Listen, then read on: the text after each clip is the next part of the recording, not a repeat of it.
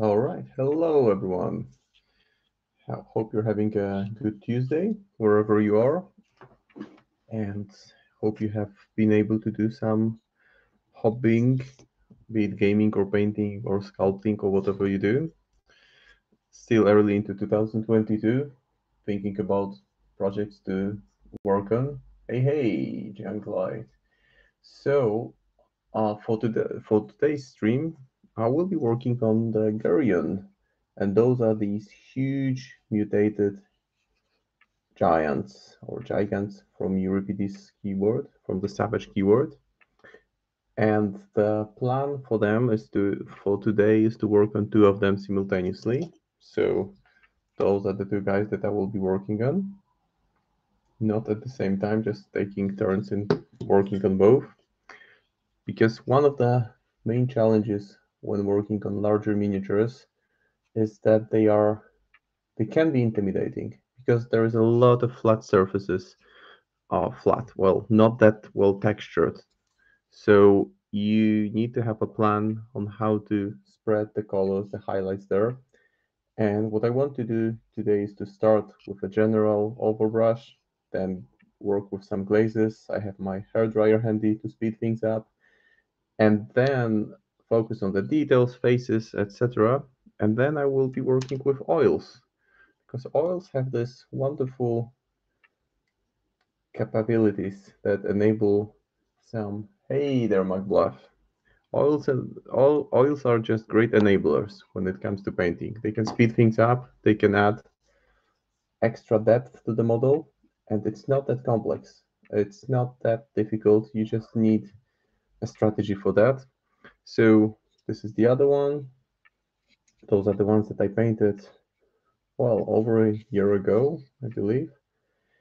And what I want to finish with, once the oils are dry, is to give them a bit more saturation. Because if you look at the backside, there are different nuances to the skin tone. For example, it's partly white, slightly bluish, hint of green here, some purple in the deeper in the armpit section. So this is what I want to achieve today. Also do some base work, and there is also some red skin, like this skin that has been stretched too far by, well, three heads popping up from your neck that must make the skin look really bad. So this is the plan, and this is the other one just for reference. Also, while working on that, I made sure to keep the shades much darker and go to much brighter color. Also, here work on those mutated parts to make them stand out a bit more. Those are really horrible miniatures. These look like some kind of nasty cancerous growth mutation, well, you name it. They are not that huge. They are in game, they are quite big. I think they're size 3. Correct me if I'm wrong. But compared to, let's say, a standard human, just to take one for reference, here is a standard human model. They aren't much larger, right? This is the Fitzsimmons, and that's why, in order to make these more fitting with the savage keyword, which consists of Euripides and his gigants, I've used slightly elevated bases, and I did the same thing here because I sculpted them with milliput, then pinned the miniatures to them. Well, the miniatures, it sounds funny when you talk about giants and miniatures, but this is what it is. So I'm thinking maybe it would be easier if I don't use the paint holders. The base holders should make it a bit easier, so let's give it a go, and this will enable me to have better control when I show them to the camera. And I also come prepared with a new brush, which is which has a really thick bristle which absorbs a lot of paint. And this is good for working with contrasts and other paints of this type. And what I will start with is a technical paint from Citadel. It's called Nighthunt Gloom. I believe that this is the one that's the default for those ghostly figures, the white faction, whatever it is. Not that familiar with GW stuff, but the paint is quite good because it gets this deep, dark, saturated look. And this is what I will start on with the skin. But before I do that, I will do the same thing I do on always when I have this muted white color. I will give it an overbrush with brighter shade just to pick up some details. So starting with ivory, which is an off-white color from AK-47, my new go-to range of paints that I kind of discovered because there's this painter, a very good painter, that shows his works uh, at the workplace, and the nickname is Brush Warrior. You might remember some of the works done by this artist with those highly atmospheric Zoraida Cruz or Cadmus. And he once shared on Facebook something about this company, and I thought, well, why don't I give it a go? So I ordered a few to give them a try, and well, haven't put them down really since then because they have the right consistency. They come in convenient dropper bottles. So all the things that I like about paints. So after giving them a quick shake, I can just paint straight from the bottle. No need to use mediums to dilute them or anything like that. So here I'm just giving a light overbrush to pick up some of the details so that the washes will have a better impact. By better impact, I mean they will be the protruding elements, so the well-defined elements such as cheekbones, lips, and those spikes on the back won't be that much affected by the glaze, whereas the ones in the recesses will be much darker after applying the first wash. This one actually has some nice texture on the main head area. That's what I would say. Because if you have if you're in a three head combination, then, well, hard to decide which one do you use for communication. And if I think about this guy, just to show the painted one, the kind of sound it must make while communicating must be utterly horrible. Can't really think of like what could it sound like a clogged bathtub that you try to unclog, and some loud death metal music playing in the background while a wrecking ball is demolishing your house. That's the kind of sound that they probably make when they communicate. And those are generally, there isn't much fluff behind them.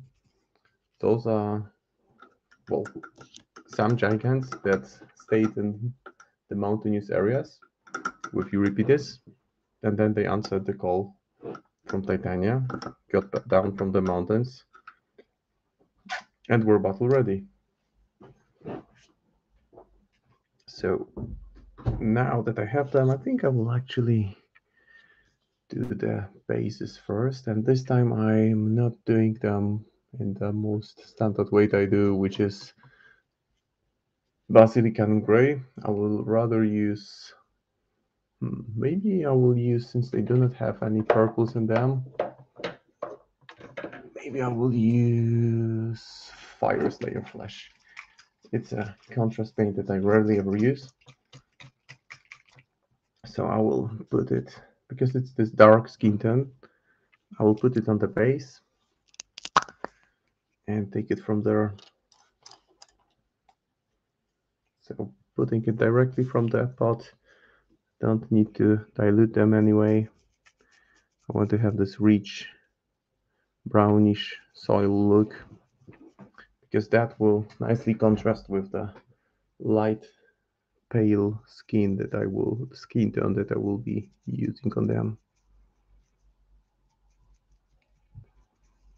And speaking of mountains and snow, yesterday when I was at work at the office, I saw the most bizarre thing.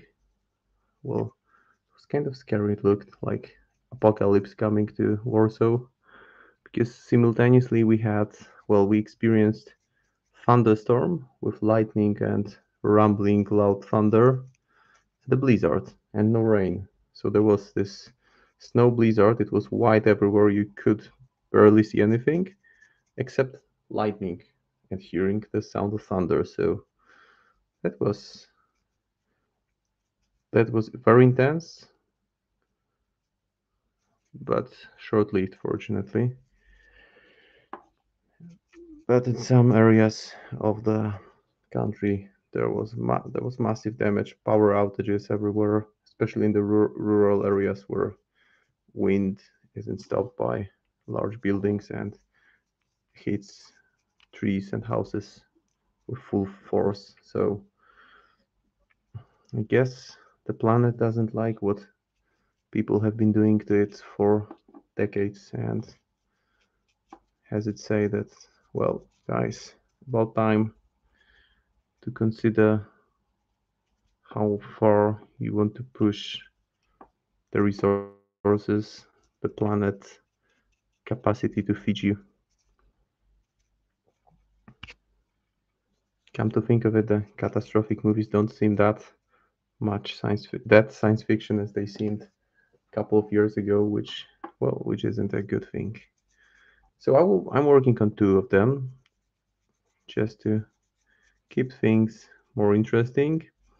And also my goal for today's stream is to show you guys how to just approach painting such large miniatures and use fairly simple steps to overcome the hurdles that you may perceive when you look at this large chunk of meat. Because if you, well, of course, you can take it very slow and just highlight it section by section, foot by foot, arm by arm, face by face, and it can take ages. But I want to have a good effect after those 3 hours, or just get the majority of the work done on these two. Well, but it's not like I will be spending only 3 hours of to complete the miniature from unboxing to fully painted because there's still, well, I did spend quite a bit on assembling them, and at some point, blurby dirt. Yeah, that's what it is. And also, what I want to achieve with them is to then use oils, so oil paints, to fine tune the shades and highlights on the skin. So that's it for the core of the base. And also one day in the future, maybe in the next stream, that's a possibility. Because at some point I want to spend one stream just focusing on the core aspects of the hobby. So the miniature assembly, how to remove the gaps, because if you don't do it the right way, then there are huge gaps when you assemble those miniatures. And those are fairly easy to put together. They are like a 3D puzzle. You don't really need instructions because everything fits so well that you can use it just intuitively. But having said that, it takes some practice to make sure that you put them together in a way that you ensure the gaps after the assembly left after the assembly are not that visible. You want to keep them, well, as minimal as possible because it really ruins the effect. Because no matter how awesome the paint job is, the recesses will still be much, much darker. Well, hello, Nightbot. Sounds like Waldo Nightbot.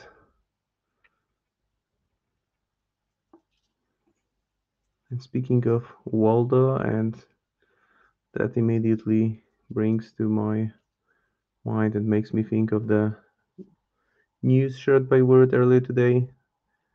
Go check out their preview of January releases. So you can see the 3D renders of newly released stuff. Pretty cool stuff there with nice atmospheric music. It's kind of exciting that it's almost like a new game now with so many new releases.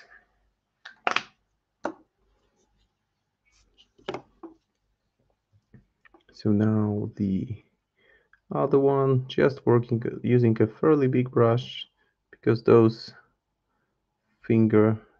toes are really huge and there is no need for a smaller one. It's easy to pick each toes individually to pick them up, pick them out, what I meant.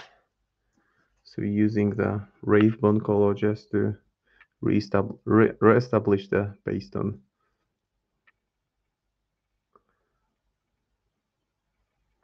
And once that's in place, I can start working with glazes. As you can see, the brownish color kind of spreads here into the rest of the skin area, which is fine by me because I want it to be slightly darker, closer to the base. I will be using some dry pigments in the end just to reestablish it anyway. And here, having, well, slightly darker paint, I can just go over the recesses once again because it seems like the base coat that I applied in spray didn't catch very well in the deepest recesses from certain angles. And if you don't have a base coat on, if you have pure plastic, then the paint just doesn't hold up. And you need to put the extra effort just to make sure you have a well prepared surface to work with. It's like, for me, this stage is like, when I think of it, it's like preparing your canvas. Only this canvas is three-dimensional and has three nasty heads. But it's a canvas. So if you don't prime your canvas well, if it's not evenly spread, then you have a challenge to control how you apply colors onto it.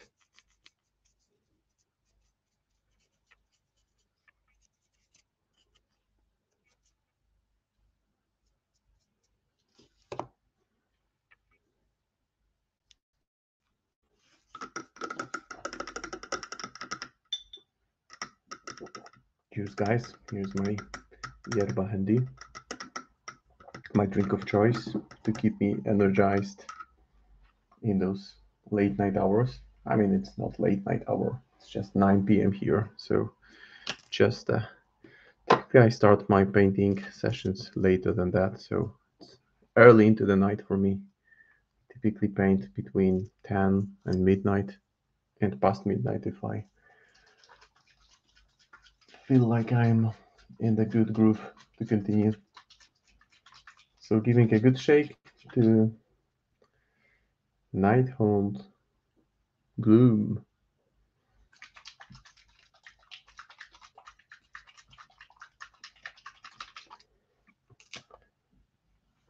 And I will dilute it, of course, because it's fairly dark. And what I do, as you know very well already, if you've watched any of my streams before, just test it on a sheet of paper. And as you can see, it's really dark. So and I don't want it that dark. So I will take some of it out, put it on my handy mixing base, Then I will put a few drops of lamian medium.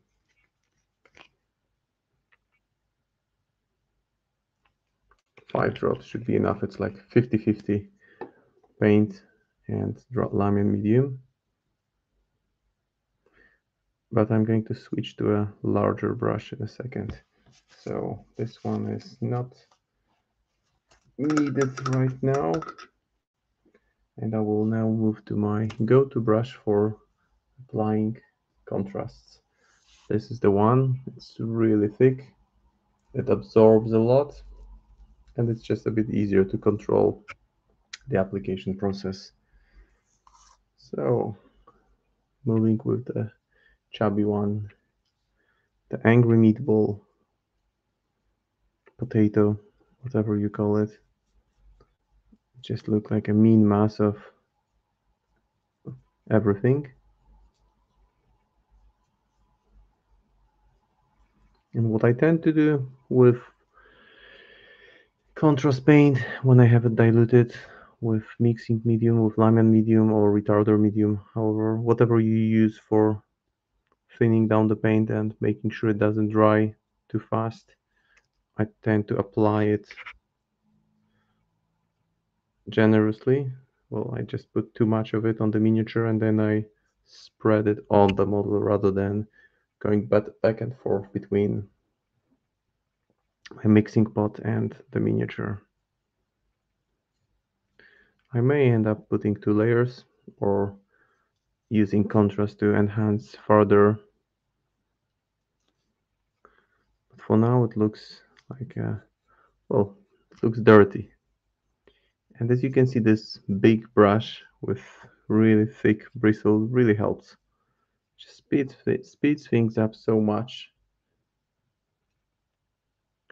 And at the same time, I want to just slow down, rotate the model, make sure that all the white spots get the proper wash.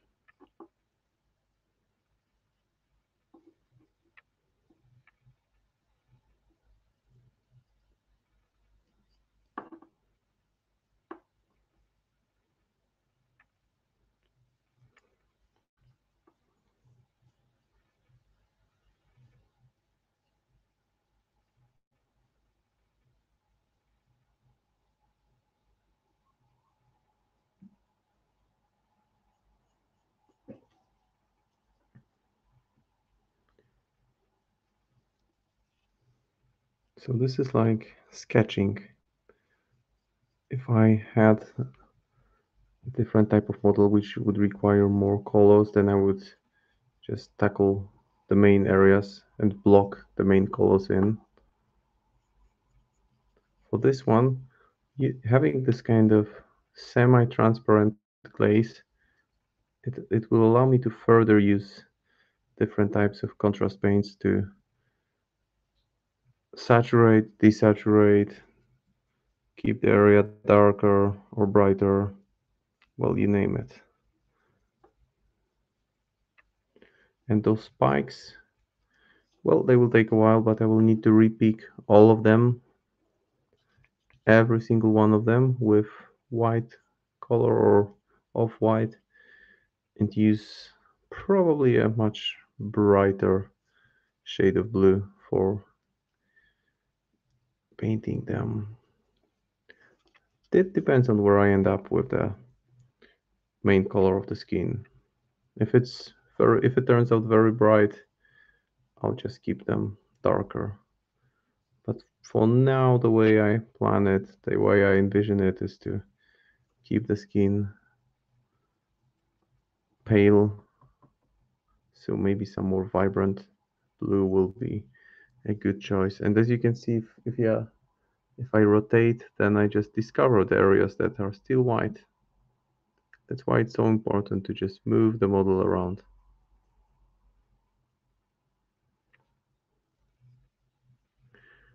And while I have a hairdryer handy, I suppose I will just apply the same thing to the other one. And then the first one should be dry by the time I finish the second one. That's the plan.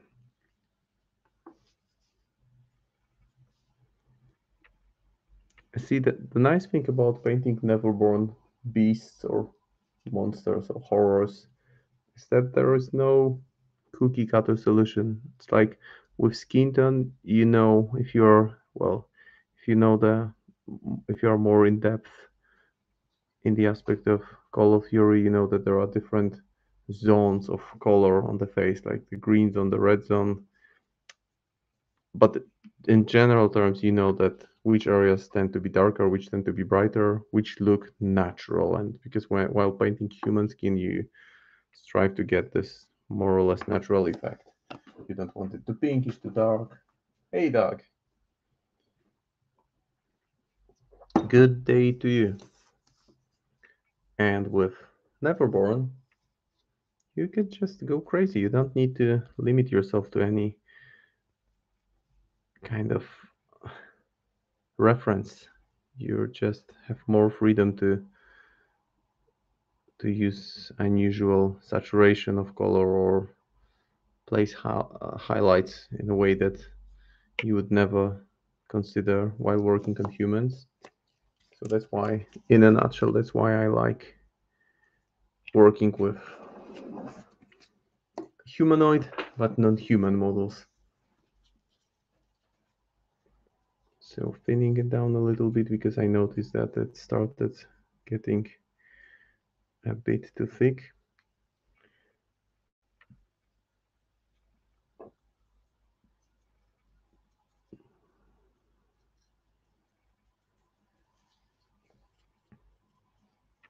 Those huge fists.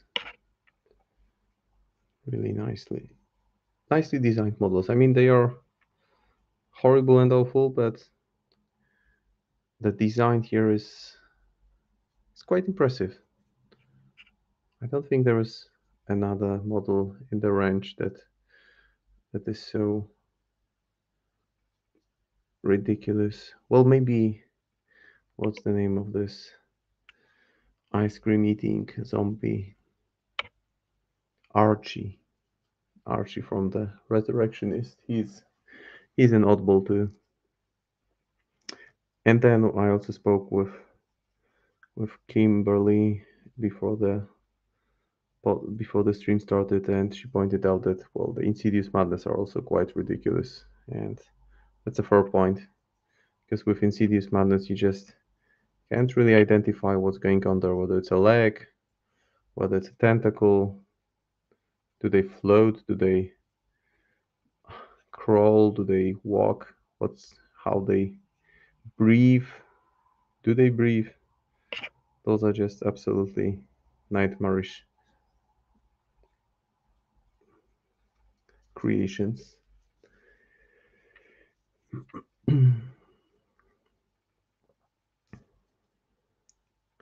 So some more color on the leg, and again just the sketch. I played Euripides several times, and it's there's a steep learning curve to playing Euripides. I think I lost my first 5 or 6 games when I used him because there is this temptation to just go and dive into the action. And in general terms, the keyword is heavy hitting, but doesn't have that much of staying power. So you don't want them in the thick of things. You need to be really clever with maneuvering. So the oh, you want to learn him, Doc? That's cool. That's cool. I think that the unpack phase is really challenging because you can just block yourself. Those are mainly miniatures on 40mm bases. So well, there is some maneuverability with the totem, the primordial magic that can make things well. You can just disregard other models and move through terrain. You because one model per turn can be made incorporeal for the duration of the turn. And this can lead to funny situations where you have a model that is incorporeal and that receives shielded at the end of the turn when it ends its activation near an ice pillar.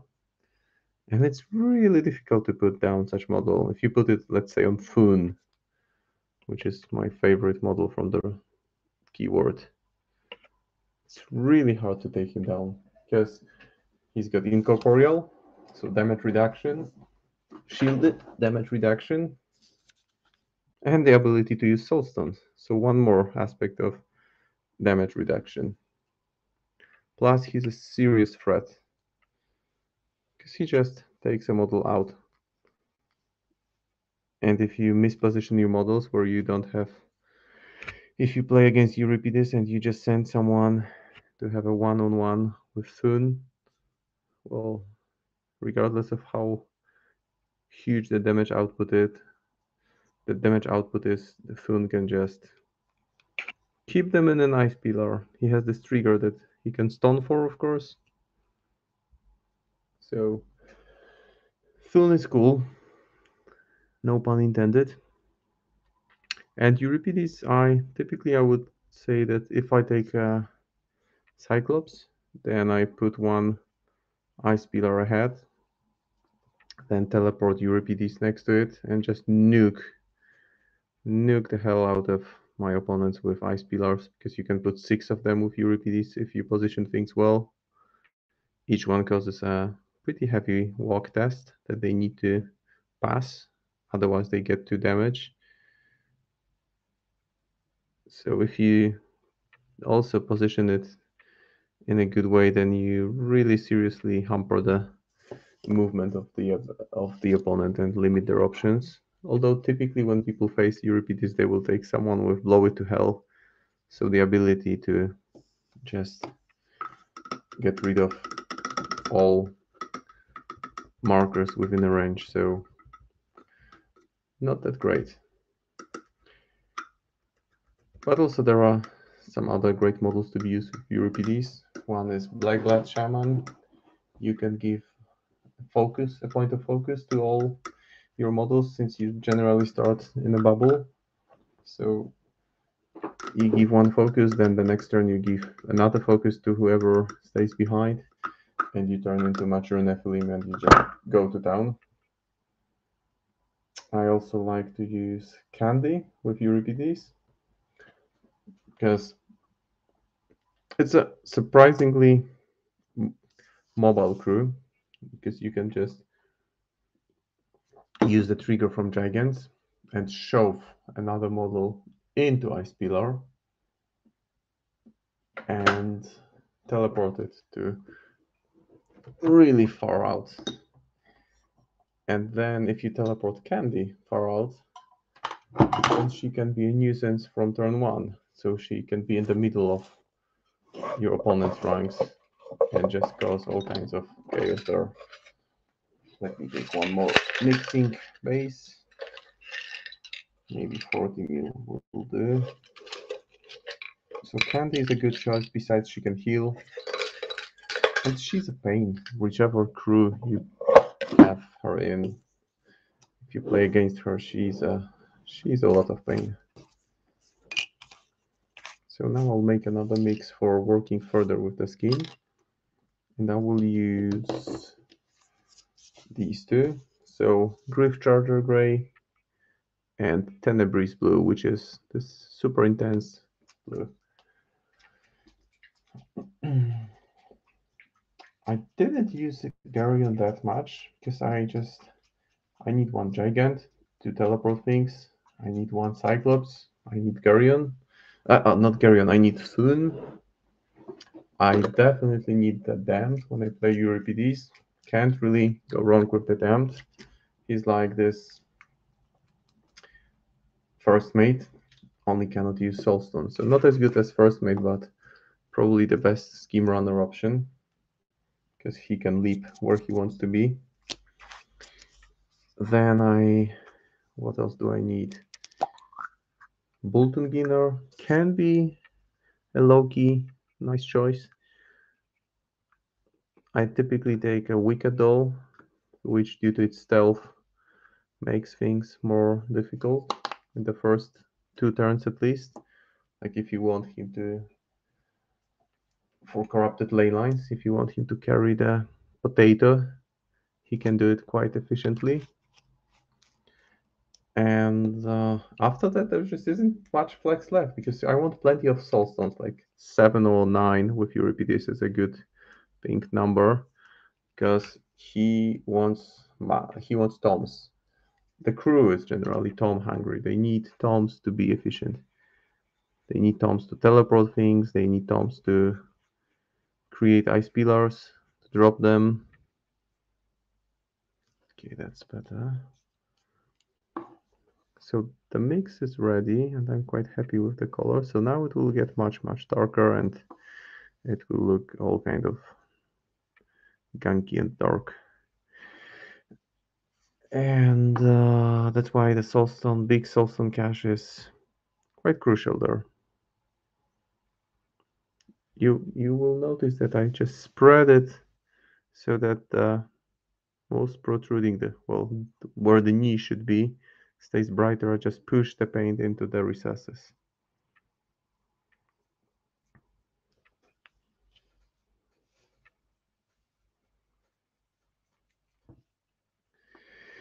And the Geryon, they are beaters. They just wreck face with their fists. That's in a nutshell what they do. But they are more than that. They have some decent mobility with their shoulder rush. And they also remove ice pillars. So if you end up in a position where you're facing Neverborn as a Neverborn player, then just take Geryon out of keyword. Because Geryon can, with a 0 action, he can just remove all the ice pillars within, I believe, 4 inches or 3 inches. Well, he's on a 50mm base, so that's quite a big range. And then when he removes them, he also heals. And if you leave at least once, if you position it right, he also gets shielded. So there is some merit into taking him as out of keyword choice. Not the obvious one, but there isn't really much you can do. Well, as a Neverborn player, you can go with Dreamer and use incorporeal models or summon models. You can use Nekima or Titania and have models that fly and move over the pillars, but Geryon is also a really good beater. Plus he has this extended reach, so he cannot be charged, which takes people off guard.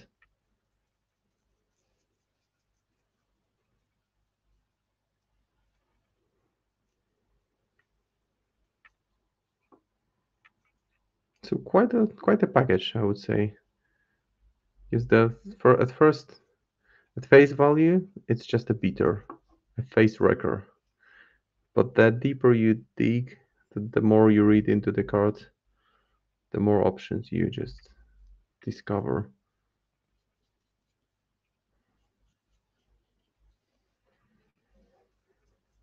So I'm already liking the color that I have here. It's becoming much more saturated, gritty type of blue. I think apart from using oil paints in the final stage, I will use some stippling on the skin just to keep this looking rough. It's not a healthy skin if you just consider the kind of mutations like birthing another set of heads, how much of a stretch mark it would leave. So now I'm just going back and forth and removing the excess of paint in areas where I feel like I've over flooded it, because once it dries, the pool looks bad.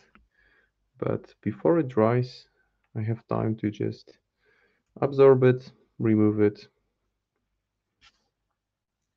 and then if I feel like it, I can always bring the shade back. Just don't want a thick layer of wash drying in one area, because then it looks messy. But then so those are, I would say, the strengths of Euripides are that it's a it can be highly disruptive crew. It can make your opponent's life miserable if the terrain is, if for example your opponent starts in a corner and there are two large buildings or rocks that they need to go between, and if you fill that space with ice pillars, then you just make their life miserable if they don't have the right models, the right tech to remove the pillars. I think only Neverborn and Resurrectionist do not have a model that has this blow it to hell or some variety of this ability. So for Rezzers, it could be a decent choice, although Rezzers have, like Kirai, she has so many incorporeal models that she doesn't really care. Molly can remove markers and draw cards, so she can remove 3 markers per turn. So that means that she doesn't do anything else, but her crew is quite can be quite independent if you build it right. So my main problem with Euripides, or the main challenge that I see, is that he just doesn't soak up damage that well. And yes, you can take Candy or Serena Bowman, but you need to keep them very close to him. And apart from Soulstones, there isn't much of defensive tech. Well, speaking of Euripides 1, right, the first version, he doesn't get this ability that he gets shielded 1 and heal 1 if he ends up next to a pillar. So that's one thing. Then the other thing is that he's size 4, I believe, which means any kind of sniper can just low key ping him to death. I had a game against Mataket, and there were 2 of these bushwhackers, and they deploy further from their zone. They have stealth, so they were a huge problem for me. Those are not the kind of models that can turn a game when you think of them. But for me, it was some constant pain that they ended up pinging him to death. So if Assassinate is in the pool, well, I would reconsider if you plan to take Euripides, because he just goes down. At the end of the day, you just have soulstones to keep him alive, and it's not a reliable resource because there is this random aspect of how much damage you mitigate.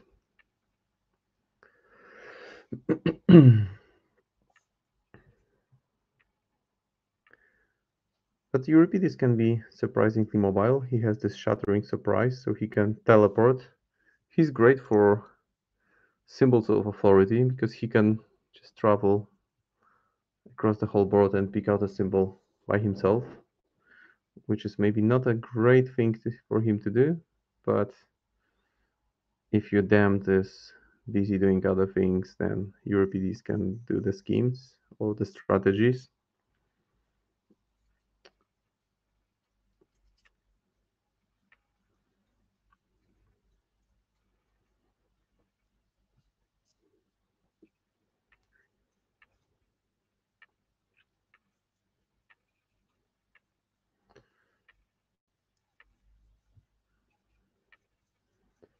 And also for some, where if you want to build a castle, then the Gigants have this ability to that you need to destroy a marker before you can make an interact action next to it. So that can cause all kinds of problems. They can throw boulders over without needing line of sight if they discard a card. And one thing I really haven't mentioned, maybe it's too obvious, is the old ways, which is an amazing ability. If you're a bit lucky, then it can be hugely impactful. I had a situation in which I had a Thun And the player controlling Mataket won the initiative. Smacked Thun once. I flipped red joker. Well, so he figured, well, I will smack Thun again. And I just said, well, I'm using ancient ways, the old ways, to flip the red joker again for 1 damage. So I won another duel, and he just landed 1 attack, which didn't do that much to Thun. So if you, well, you have a lot of maneuverability. Like you can discard a severe card with your Gigant and use it for attack flip. So you discard a card to ignore line of sight, and then you just know that the model that was feeling safe is no longer safe. That's why it's good to have focus on them. That's why Black Blood Shamans are so good. So the problem with constructing a crew is that there are just a number of options. But at the same time, well, they have hard to kill, which is great because you won't kill them in one swing unless you can ignore this ability. But if you just ping them, they will go down because they don't have high defense value. So it's fairly easy to land a hit. That's why I think when building a crew, you need to consider some out of keyword option for more versatility. So the color is drying, it's looking better and better. It's already fairly dark in the recesses, much brighter on the flat surfaces that are out. And I think I've established a firm base to work with.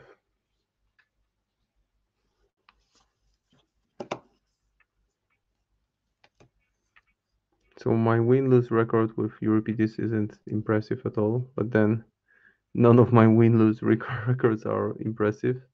Maybe with Zoraida it's closer to positive. And I haven't played him for a while. But of course there is this, the main reason I even picked up the keyword is the quality or the awesomeness of the models themselves. Because those are some of the most impressive models in the range. I mean, once you paint them, they look just amazing. And they look great on the board. You have this family of monstrosities that just march forward. So I will speed up things a little bit at this point and use the hair dryer. So apologies for the noise in advance. Hope my cat doesn't mind.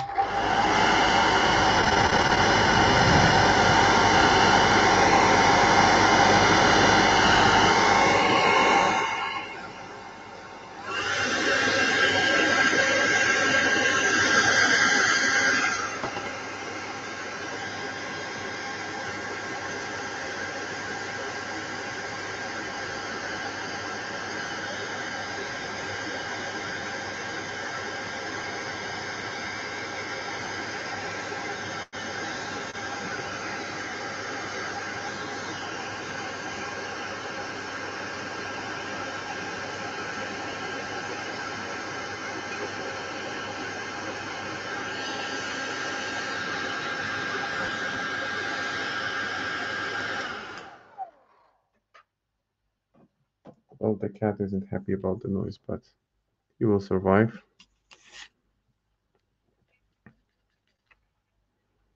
I just noticed a white spot underneath that I need to look into.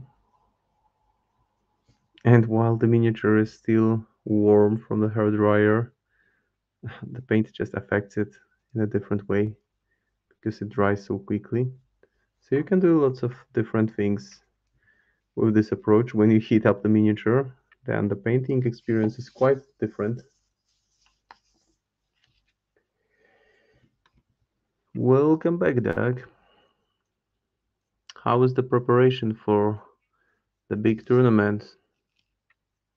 I actually listened to a podcast with you in, so did a good job there of I mean if only I left like a couple thousand kilometers closer, then I would be definitely putting my name on the wait list for the event.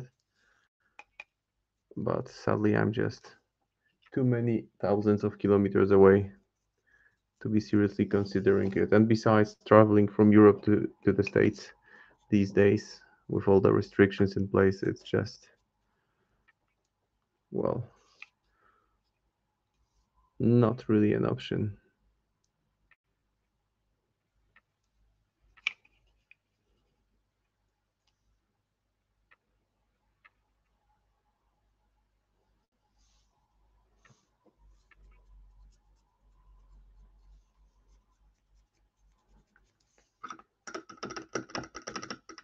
Oh, you got more space. That's good news.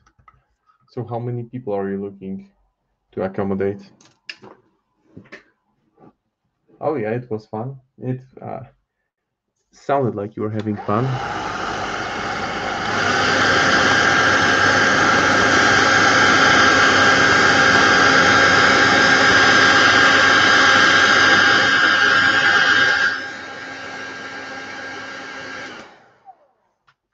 One of the things up to 27. That's a lot of people.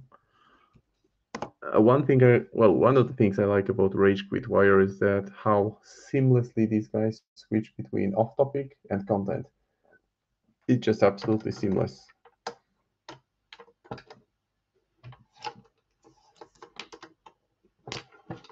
And they know their fall. So always good to listen to some people with experience and exposure to different situations. And they are also quite good with release schedule because they publish stuff regularly. So now that we are about an hour into the stream, I think I will start to looking into adding a bit more variety to the skin. Maybe some browns, well, or some greens or some purples. So I will go ahead and pick up a purple shade, intensity ink, Sacra purple.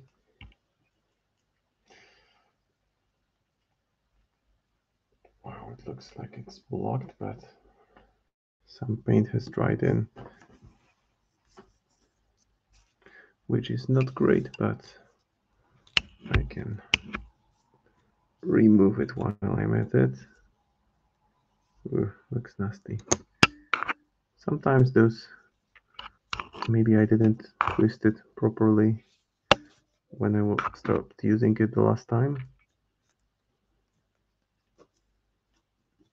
But now it should be unclogged for the next use. So I will put some of the purple and more of Lamian medium, which I'm running out of. So about time I restock on it. When you paint larger miniatures, it tends to run low quickly.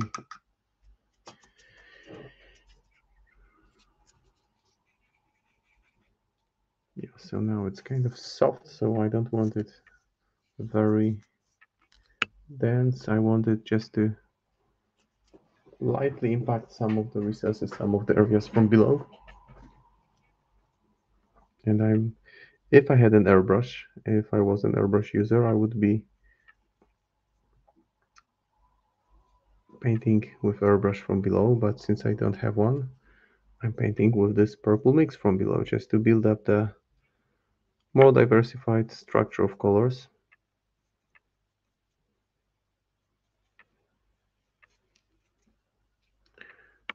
Just to make sure that when I start putting in highlights, there is some variety beneath.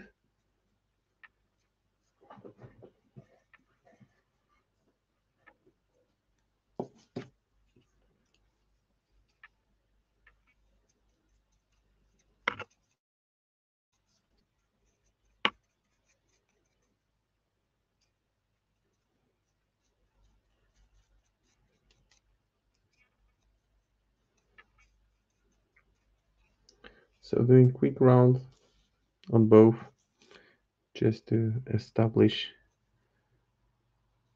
a bit of diversity in the color scheme. I will now push a bit of red to those areas that look like they could be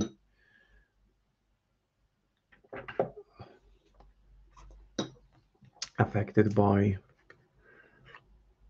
stretch marks on the skin.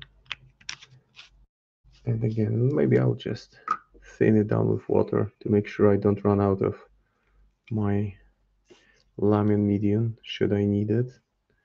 So when I look at the model for the stretch marks, like this one, though they are clearly defined here, so I'll just push in a bit of red into the recesses here.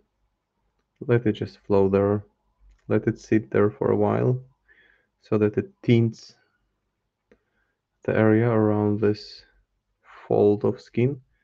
And then I will remove excess from the brush and pick it up so that the area is tinted with red.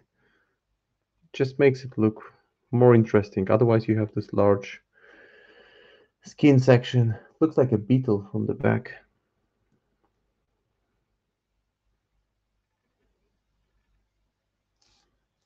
No wonder they are so angry, because wouldn't you be angry if you were forced to grow another set of heads and your whole body was a bulging mass of muscles, stretch marks, and things? On the other one, you can already glimpse some color nuances here.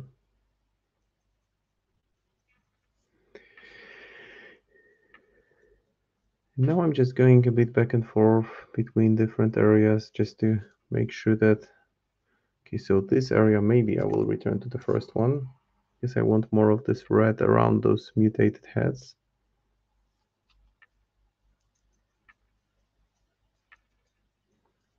Because this is where the skin suffers the most.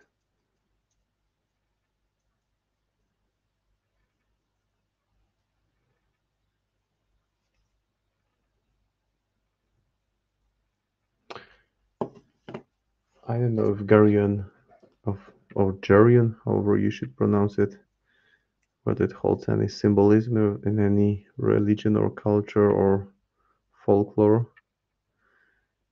But in Malifaux, Geryon means, well, this is what it means.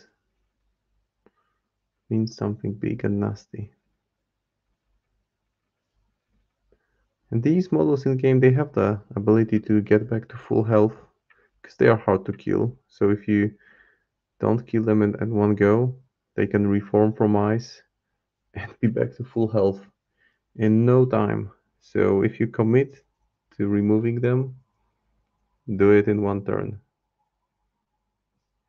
Because a smart player will just end their activation near a bunch of ice pillar markers, and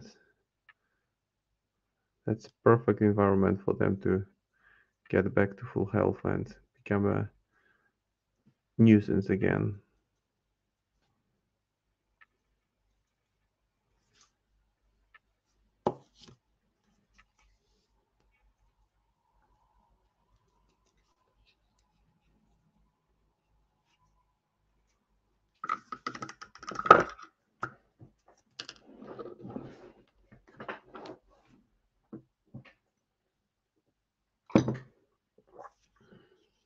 So now I think I will add some green. So maybe not a very dark green. Maybe Blackbird Flash would be a good choice here. Because what I'm looking for here, Greek mythology reference. I thought so. There could more. I think I did a bit of research on them back in the day. So what I'm going to do on these that I'm working on is also to have this effect where one area is not just one color, where there's a hint of green or purple.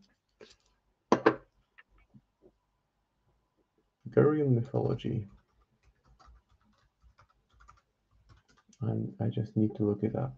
In Greek mythology, Geryon was a three-bodied monster who owned a glorious herd of cattle, stained red from the setting sun. Geryon's main role in Greek mythology is to defend his herd from Hercules, who must steal it as part of his 12 labors. Now that's a cool reference. Three-bodied monster. Well, there are three heads, so there we go. Thank you, Kimberly, for bringing it up. I forgot that specific reference, and it's a flavorful one. So, protector of the herd. These Geryon understand protection in the most proactive manner, because when they think protect, they think wreck face. So I really like Black Bearer Flesh because this is the color that interacts well with blue, adding some warmth to it, just a touch of it. So I will apply it selectively to some areas. Maybe a bit on the head, on the other head, on the other head. So on the knuckles, on where the knees should be. And that is definitely a cool reference. The Erymathian boar is another Greek mythology reference to the new enforcer for Titania crew. That's a cool one because this is the boar that Hercules was also supposed to defeat. And since it's Greek mythology, defeat means slay.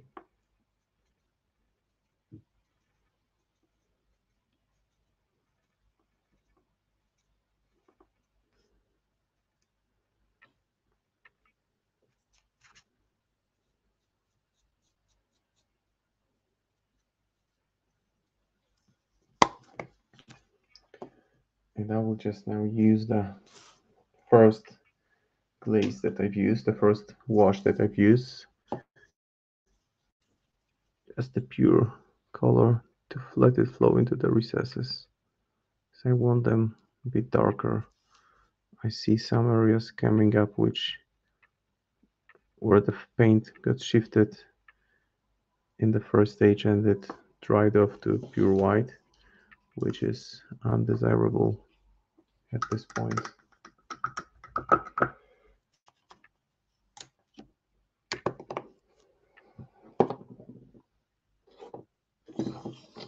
And fun fact, Greek mythology is on the obligatory reading list if you are educated in Poland. So whether you like it or not, you get to know it. Now for the highlighting process, because I want to move from this not clearly defined mass of everything to this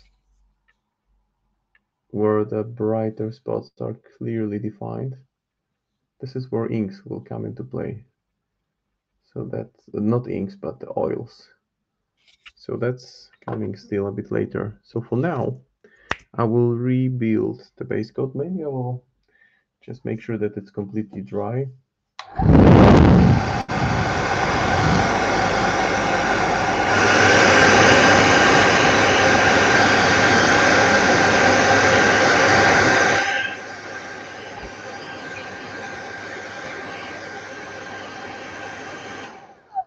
My cat is just looking at me with utter disgust. Human slave, why you're making such noise? So in order to just start building up some highlights, I will use the Nighthaunt Gloom, which is the base color I've used, and I will mix it with Skeleton Bone.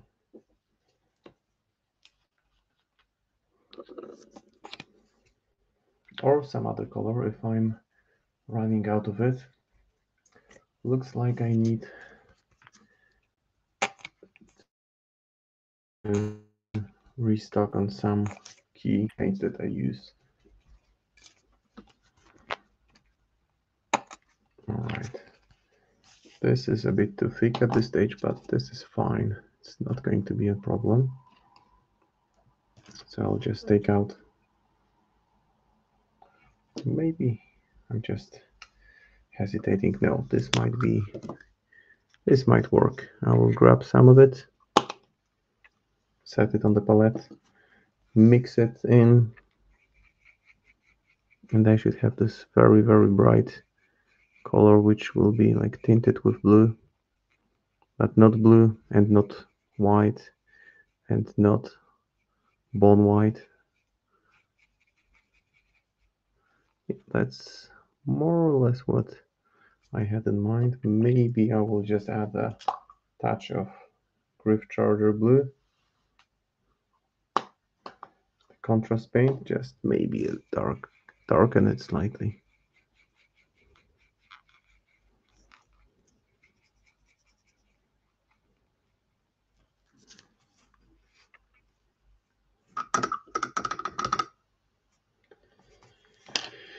And time for some dry brushing now. It's not, well, it's kind of over brushing where I pick up the details. I will pick out the details to like the fault in the skin. So taking another tissue, make sure I have a dry one for dry brushing. Getting a brush which should be completely dry. So my big dry brush, it's like a tongue twister. Dry brush. And we are now into the second hour of the stream. So thanks to those of you who are online following or who just hopped in. Great to have some audience. And I will remove the excess of paint and just start brushing it against in quick, swift strokes. I don't want it to affect the surface too much. I'm looking for more of a build-up. So once it dries, I will get back. And I'm trying not to get too deep so that I don't affect the recesses.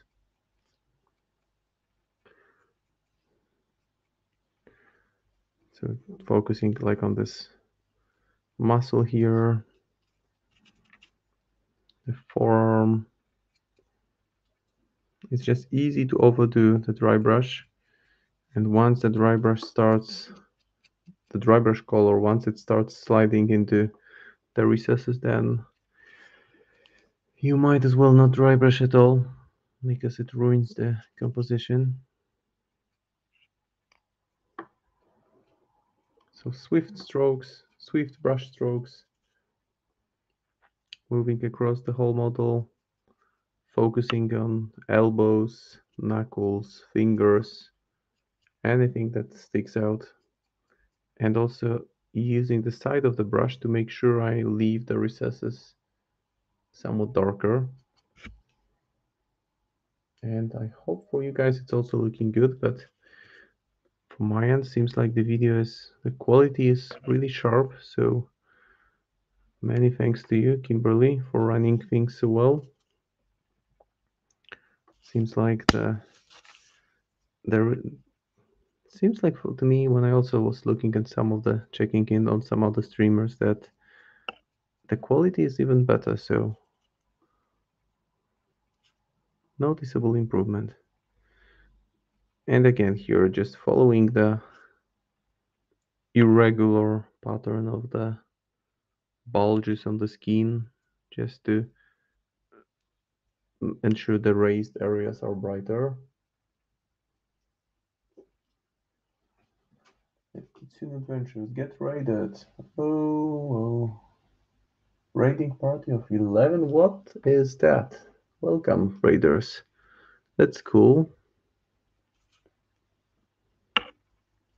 Something new.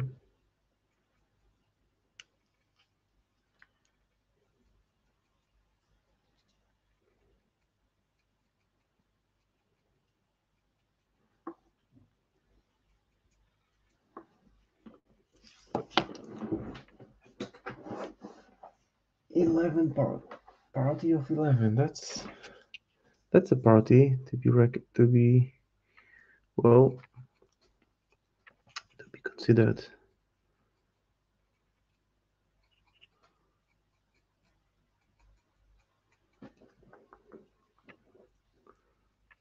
So a bit more on the back side, and I'll just set it aside. Not going to mess with it too much. Move over to the other big guy. And his belly is looking too yellowish here, so I'll just selectively do the semi-dry brush on the raised areas.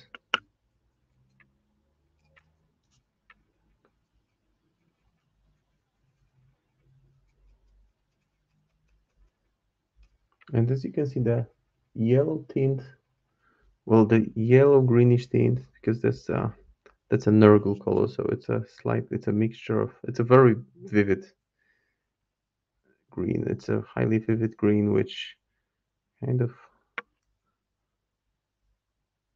I would define it as yellowish green. So it adds this warmth, and this warmth shows through even when I brush over it.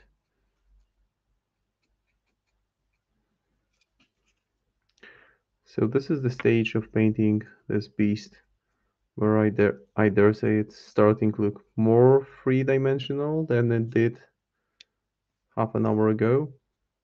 And it's a swift progress because I just started from the base coat and are already getting some decent smooth highlights with multicolored mutated hints on the main part of the body. So I would say it's a progress. And also when I work on the back area, I just try to navigate around the recesses. Again, focusing on the raised areas and making sure that the color I use for this not too dry brush isn't very much different from the base color. So it's a brighter take on the base color. The light currently reflects off of that, but you get the idea, I'm sure.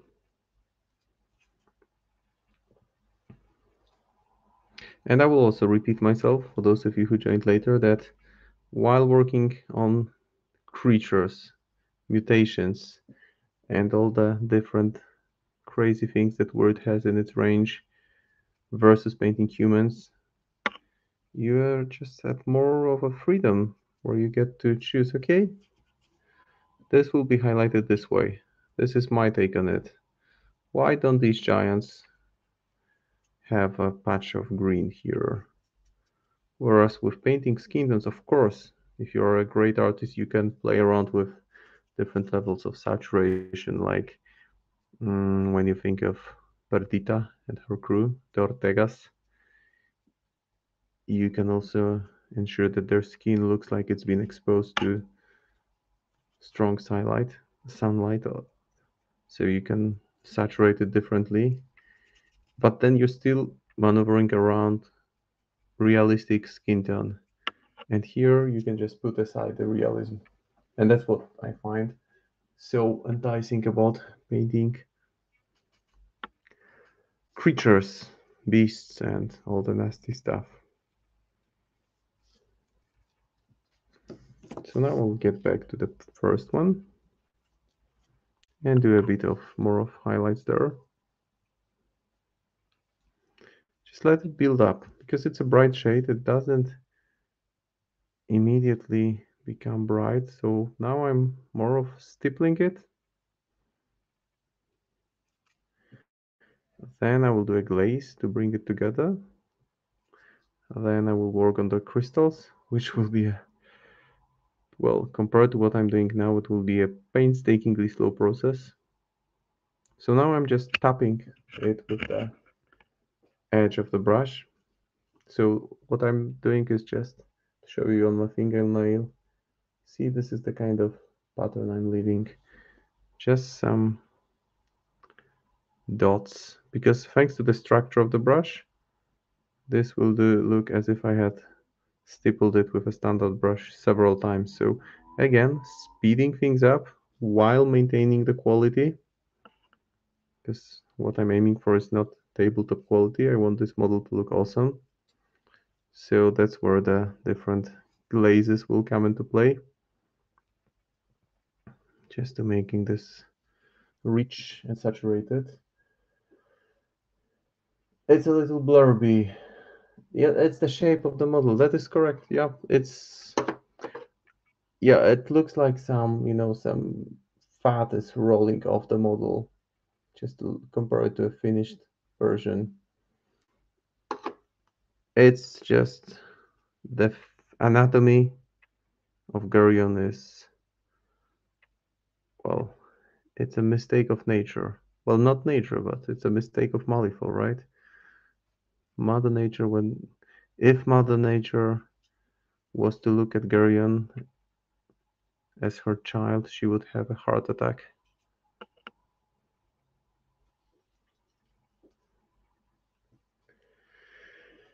But you can already see that the shades are locked in, the highlights are beginning to show through, and this is the stage where I can start switching to a smaller brush gradually when I work on more limited surfaces of the miniature.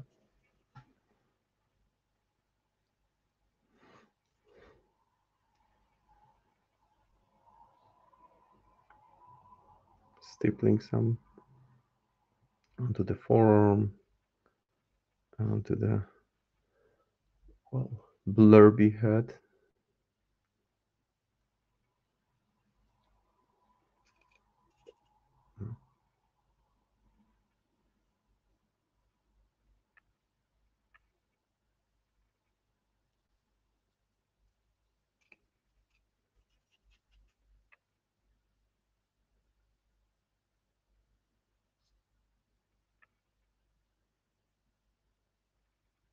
It's just so much fun. And I'm not too worried if the highlights become a bit too non-discrete, if they are really showing through, because this will all be evened out with one or two targeted glazes over the whole area. And the glazes will be blue, light blue. Yeah, how's it looking? This is how it's looking. So this is gentleman number gent 1 and gent 2. So it's looking like a more controlled mess. At least that's the intention, to make it look like a mess, but with some thinking behind it, some clarity on the next stages. So now I will switch to a smaller brush.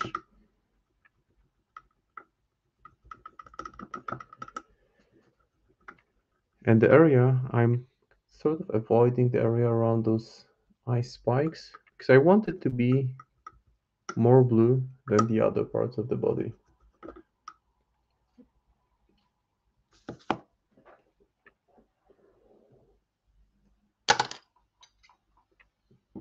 So halfway through the stream, it's around the halftime now, so time to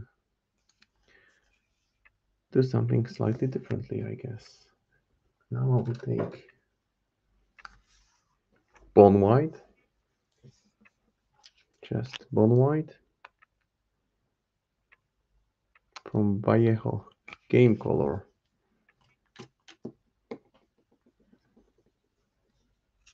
And again, more of a stippling, dry brushing, mixture of both before I hit the miniature with a glaze or two. Too much, remove it with a fingertip, not too much. So I'm balancing between this dry brush and enough to be able to do some stippling.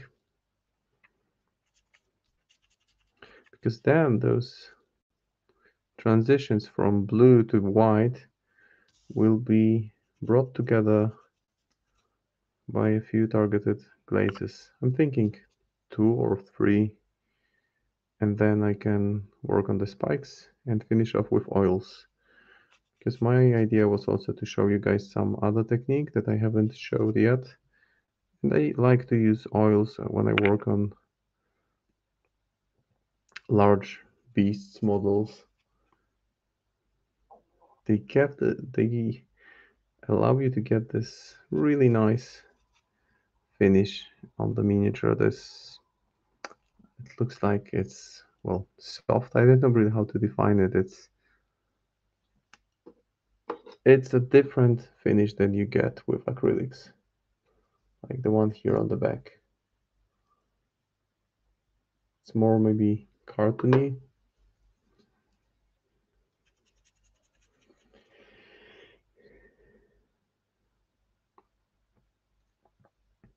So here stippling more towards the eyes and and its three mouths I will paint separately once the glazing is done. They will fit into the overall composition better that way. Because if I do them now, whatever progress I make will be ruined when I start glazing, because then it will be all brought together, and I want the area around the heads to be a bit different.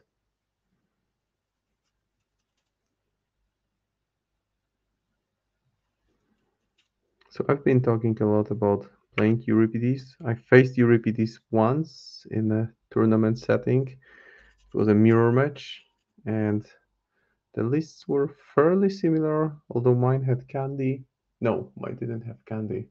Mine had Doppelganger, which I used to copy Thune's attack, and my opponent had Hinamatsu and Vasilisa, and teleported them into my deployment. First turn, I buried one of them with Doppelganger, and it was a game of burying and burying while both the damned were running across the board doing schemes, and both Euripideses were trying to do the same. It was like a tough game of chess where big pieces were moving around. I think I ended up winning it by a very narrow margin, like 3-2 or 4-3 or 5-4. Can't remember the exact score, but it was a margin. The margin was absolutely minimal, and it all boiled down to last couple of activations. And no, I did have candy in that game. I did have candy, and I did forget about her ability to, when a model gets stunned, she can push it or ping it for 1 damage. And my opponent actually activated Geryon. You know, it was turn 4 or 3, and his Geryon was on 1 wound, and I forgot about this ability. So what the Geryon did, it was on 1 wound, surrounded by ice pillars. It reformed from ice, and it was back to full health.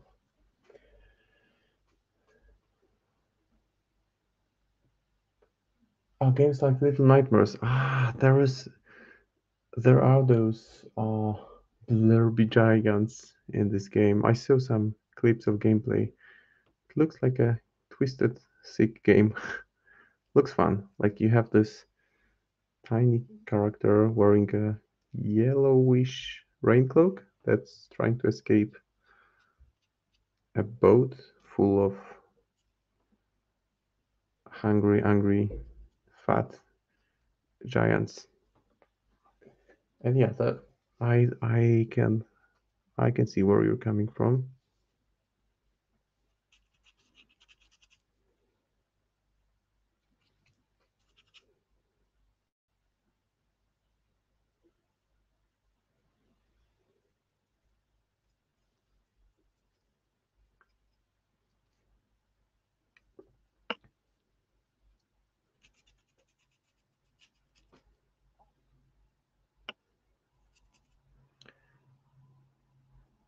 And also speaking of gaming, I had 4 games of Malifaux already in 2022, which is a lot for me, given my professional family commitments.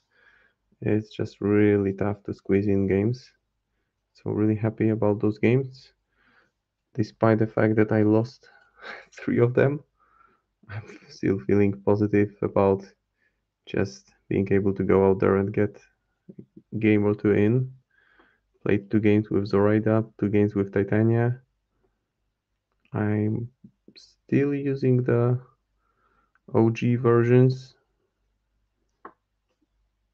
I just don't like proxying, and while in friendly games it's not an issue, I still feel like I need the original miniatures to really feel like I'm playing the new version. And this Saturday I plan to go. I have every intention in the world to go to a tournament, which is in Krakow, so it's like 300 plus kilometers from where I live. So I'm going to go there by train, get up at 4 a.m. to be there for 10 a.m.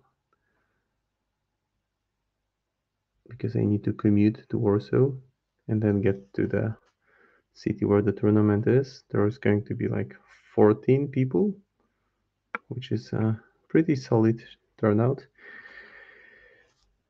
Just fingers crossed there are no surprises, because in recent weeks there have been cases of COVID in my kids' kindergarten, and then it puts everyone at home. Well, unless you're vaccinated. So for me, it's not a problem because if I'm vaccinated, I can just move freely as long as no one from my direct family is affected with COVID. So things are still a bit chaotic. There doesn't seem to be much direction. So just hoping that the tournament happens and I'm able to be there. Knocking on wood.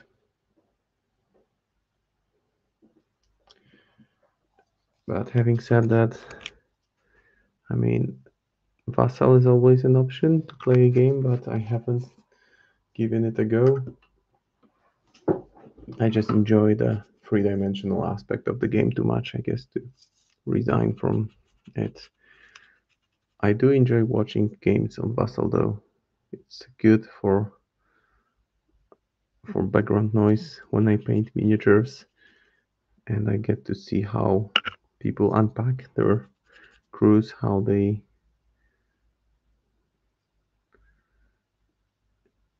use them. Especially the good thing is that a lot of really, really good players take part in those Vassal leagues or tournaments, whatever it is, and you get to enjoy some top level action.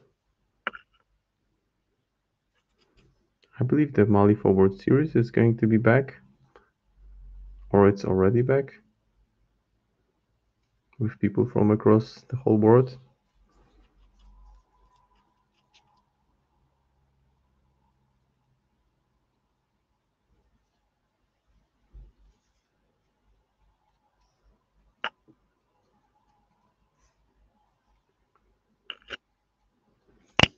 Now I'm almost ready for the glazing saturation part. Well, stretching my neck a little bit.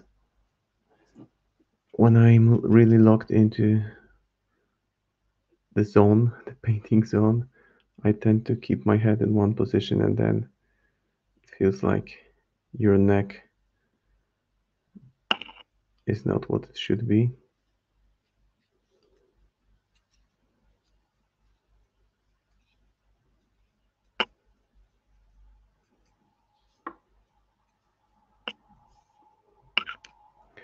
Now I'll give a bit of a heavier overbrush of those spikes, or maybe no, maybe I will do that later. I will do that later when it's closer to working on that specific area.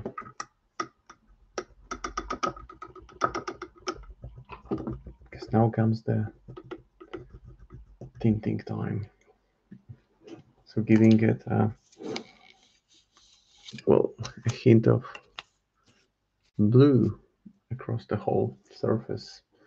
So for this, I will mix sapphire blue with quartz magenta. So those two colors. Making sure why I'm mixing is that this purple, the magenta color, is slightly warmer than this blue. So it will keep it, well, candy ink, it will keep it vibrant and bluish, while the magenta will counteract it. Sorry, just switch off the light for a second. But noticed it back in no time at all. So this makes now plenty of lemon medium to that to make sure it is diluted and doesn't change, because I'm not looking for a change, I'm looking for saturation here. So taking the big brush, okay, and this is this purplish, maybe it's still too strong, I need to dilute it further.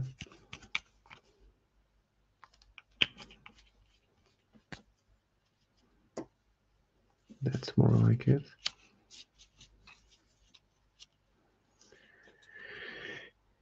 Yes, more like it, yes.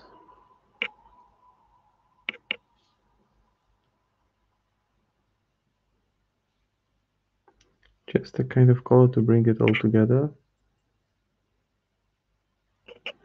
Well, you know what? Maybe I will just use more blue here. I'll just go with Tenebris blue. And I've changed my mind. I don't want this kind of saturation. I want blue saturation. So I will go ahead and swap. I can always get back and reapply when needed, if needed.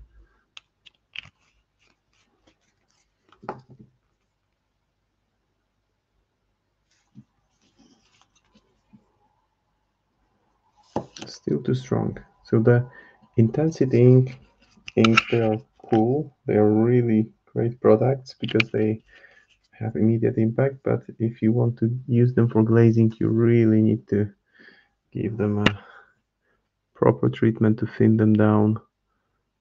So now it's becoming more alive. And trust me, in real world, it looks even better than in the camera, as things tend to look.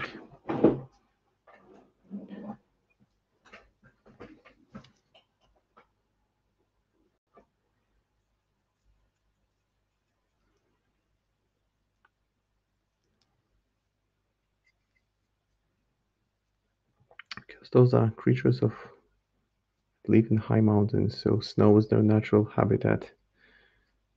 And blue seems to be, to me, the color that goes so well with snowy peaks. But, well, I'm not using a snowy base for these. I will be using like a tundra one with some different types of grass and predominantly brown.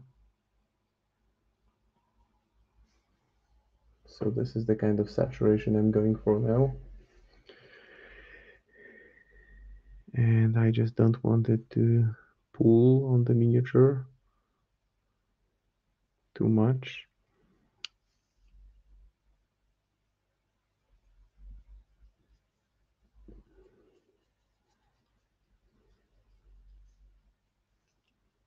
I'm actually quite surprised. I thought that in the streams it would be difficult for me to concentrate to process with the work, but I'm just so locked in and focused on what I'm doing that I probably I paint faster than I would normally do because I just want to.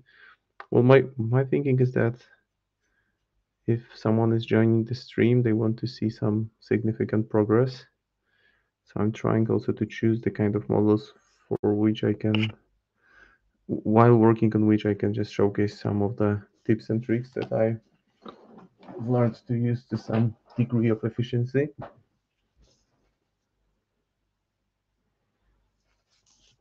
So I try to just finish any project I would be working on within one, maximum two streams.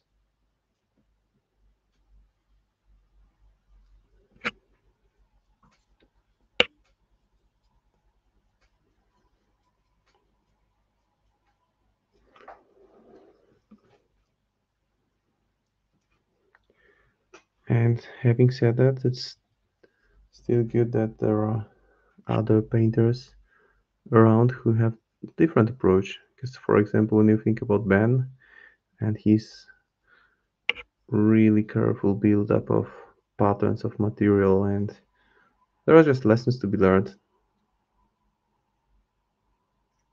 Or Elinor who has mastered this use of white dotting as final highlight so that her models are really, really eye-catching and look great at first glance already, and look even better when you look and you zoom in on details. So that's, to my mind, that's the main advantage of having a range of painters doing the streams, different skill sets and different preferences. Probably if I was using airbrush, I would be already done with those miniatures, but I'm not an airbrush user. Never really was. I did give it a go a few times, but I just don't feel it. Don't feel comfortable using it.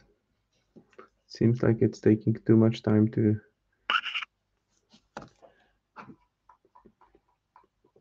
prepare the paint, clean the airbrush, prepare the paint again, clean the airbrush again, disassemble it, paint it, clear it thoroughly. Just too much effort to enjoy it. Although I'm still hesitating and thinking that I might end up getting one just for base coating and pre-shading, because that's pretty much as advanced as I can be with using airbrush. So now I'll be using the purple to just stain some selective areas.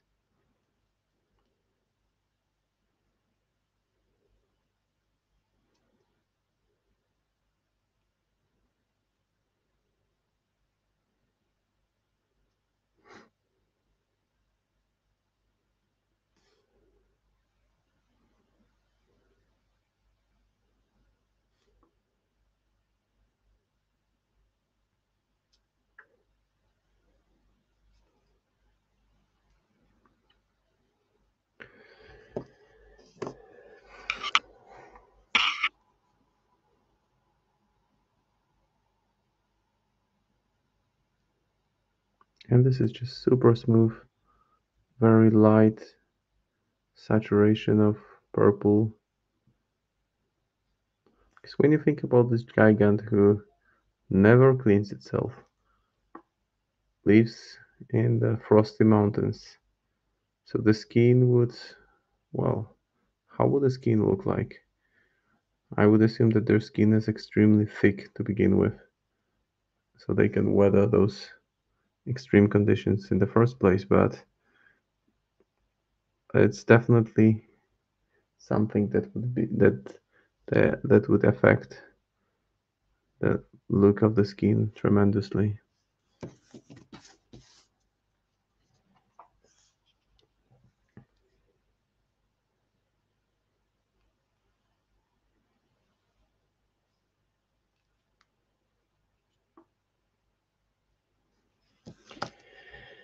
Now I will use a bit darker purple to go deeper into the recesses And for that, I think I will go with shyish purple. And I will also grab a smaller brush. I don't need such huge brush for that.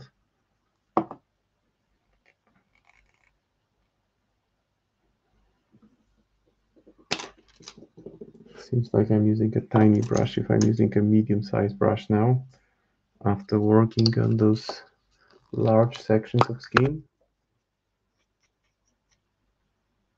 So shyish purple mixed into the color I already have.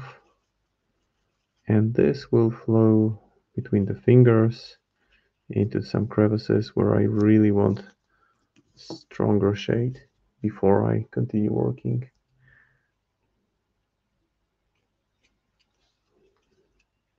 Just I thin it down so that it flows easier.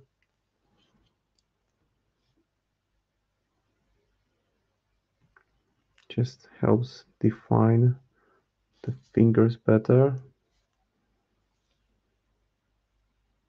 And filling the spaces there.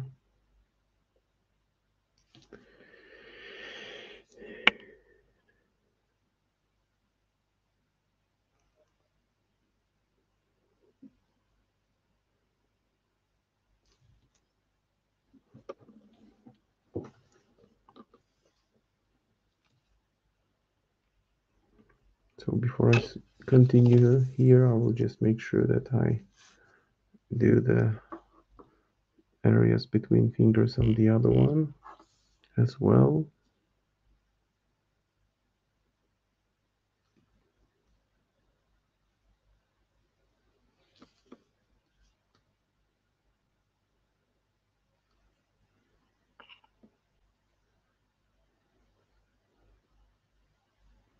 Maybe in between the heads to give a bit of more of shade between them. Some in the nostrils.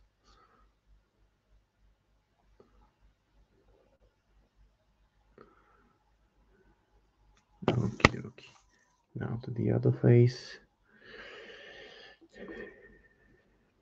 And I'm also working on two on purpose, just to show you guys some, hopefully, ways that will help you switch efficiently between one and another. And also, when I work on both of them on two miniatures that use similar color scheme, I can just work on them simultaneously, because when I work on one, the other one is drying. So I can go back and forth between the two models and just work more efficiently. So to put it in context, if I was to paint them separately, it would take me the same amount of time for each, I would assume. So if I assume that I paint them, well, with assembly, making the base and all the jazz within, let's say, 7 hours each, then I would say that for both of them simultaneously, I could go as much as maybe 10 hours total for both. Maybe less, I think less, I think closer to 8.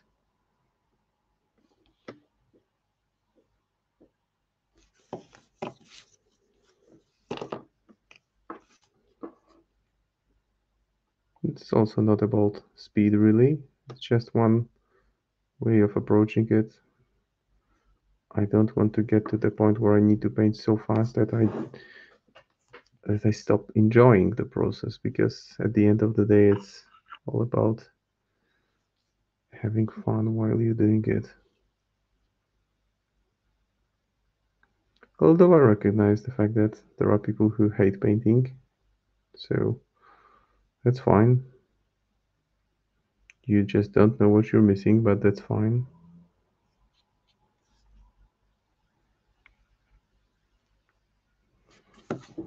Probably one of the most psychologically soothing activity. Well, thank you on the construction paints. Those are freaky guys for sure. I will now switch to sanguine red. Put it in the middle of purples and just use it to slightly tweak the areas around the face where I want the mutation to look like an inflamed skin.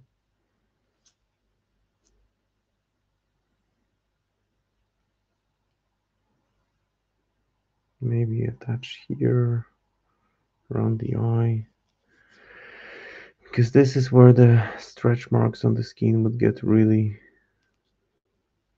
visible.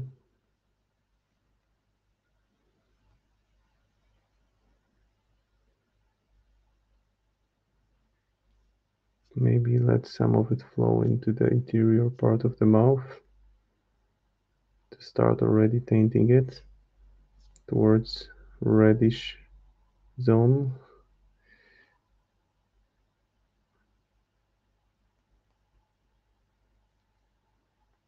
This is a nasty looking model for sure. And not too little. It's quite a hefty piece compared to a standard human-sized model in the world of Malifaux. They are size 3, I believe, in the game. 3 or 4. I would need to double check it. Let me have a look. Geryon. They are size. I'll wait while the app is loading.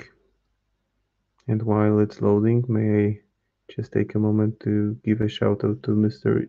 DZ, who is the magician behind it. Geryon. It just won't give me a peace of mind. Size 3. Yes. So not, well, not that much of a difference between Geryon and human, just one in size. However, they are just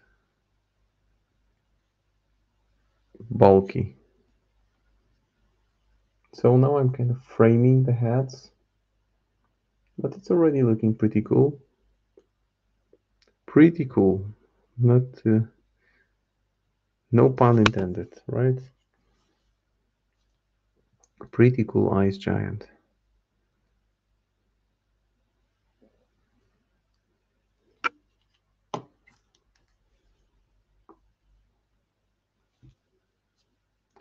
So when the inks are drying, I can just reapply them to reestablish the reddish inside of the mouth, maybe around the eye socket. And the eyes, maybe I will use glowy yellow. Why not?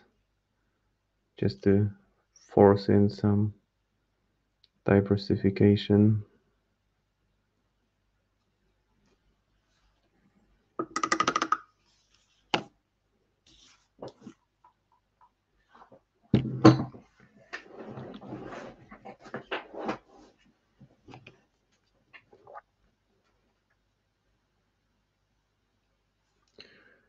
Yeah, I will move to the spikes now. Now or in a second, or maybe I will do the faces first. Face first, I think. So for the face, I have bone white, which is good because it's this off-white, which is slightly darker than, well, it's more of brownish type of yellow, type of off-white. And I will just pick a smaller brush and pick out the teeth on those.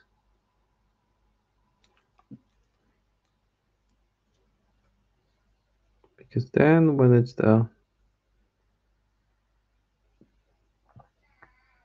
more complex work on painting the faces, then I will be using oils. Oh, the noise you hear in the background is my little daughter waking up. She tends to wake up around midnight every day and feels disoriented. But fortunately the wife is around. And thanks to her, the stream continues. So thank you, wife.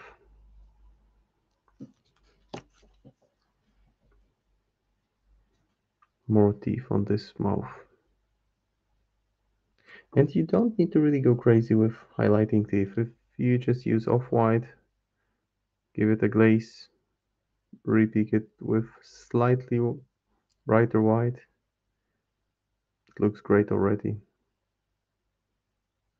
No point in really placing that many highlights on the area which will not benefit from it so much anyway.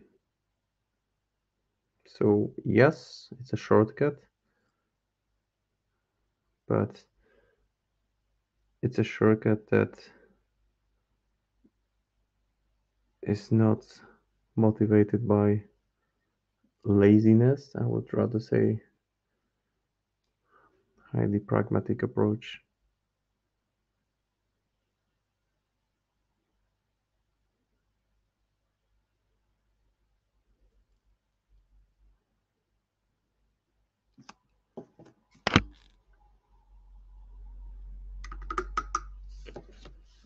So now I will also use Volupus Pink just to further put this different saturation to the internal part, to the interior part of the mouth.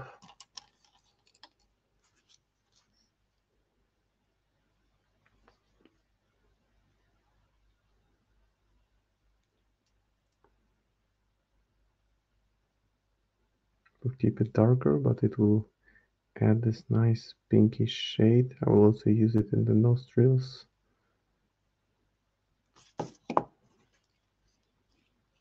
And more here. And more here. And yeah, and that's it. Now for the eyes. Let's start with red.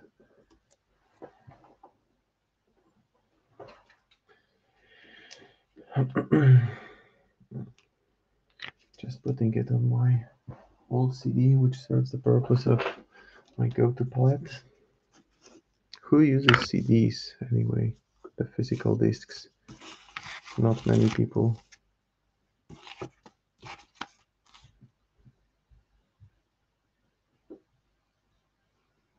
And when I was a kid, I would have videos on VHS cassettes. So CDs were a phase. And when we started thinking that they'd save up space, then movies started being streamed on the internet. So that felt good.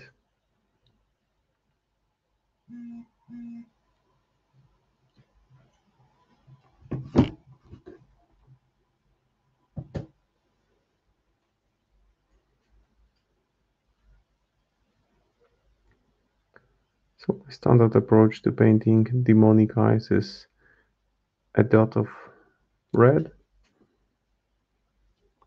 just a solid base coat of red, followed by a dot of yellow, then yellow mixed with white, and then a glaze of red, maybe not wash, red glaze. And that's it. That's a good looking demonic eye there already with such fast approach. This eye I want to make larger, so I made a larger dot. And the other one I will also make it larger than the texture of the eye actually is.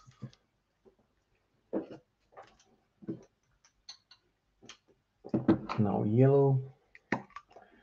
We're heading into the third hour of the stream, so maybe I will speed things up a little bit. If I want to do what I want to do. Because I want to show you guys how I use oil paints on large surfaces. So that, let's say that if I don't get to finish what I want to do before until 30 minutes are left, then I will just switch to oils directly.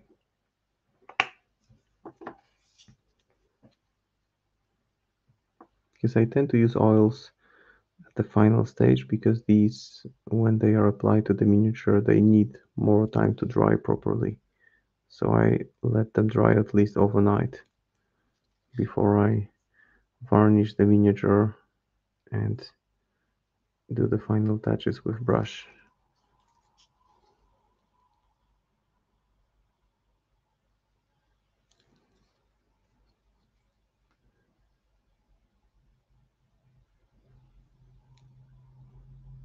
Okay, so red is locked in, yellow is there. While applying, I just want to make sure that at least some of the red shows through, otherwise it just looks flat. And I want it to look like a burning eye, not a white eye or yellow eye. So it needs layers to be visible. And the transitions don't need to be, they're just increasingly smaller dots. Well, dots decreasing in size, to put it in a different way.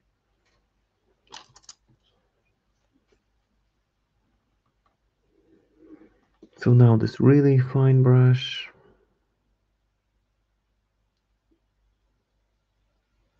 a bit of white, making sure that the yellow is still visible.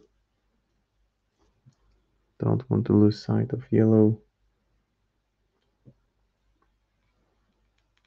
And a dot, and another dot.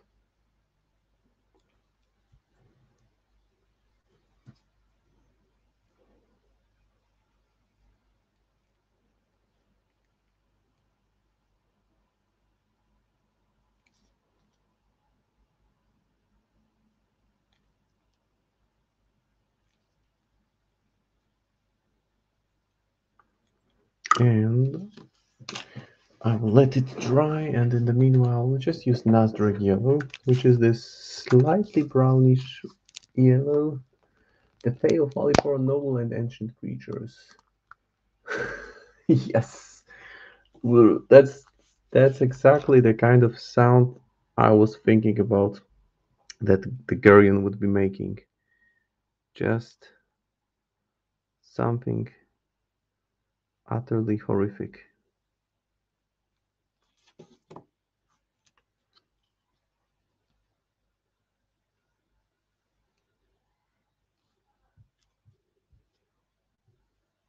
So the other set of teeth on another one.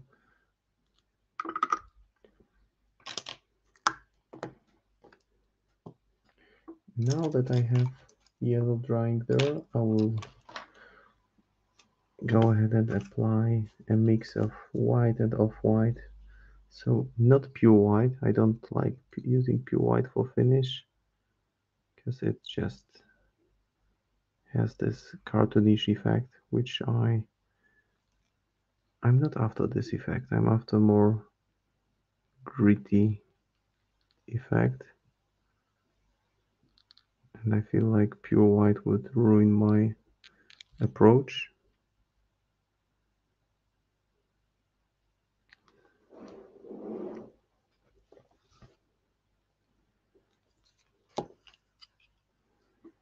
And think about teeth and monstrosities.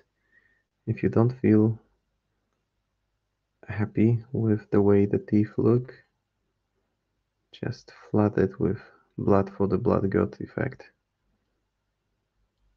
and you're good to go. Easy fix.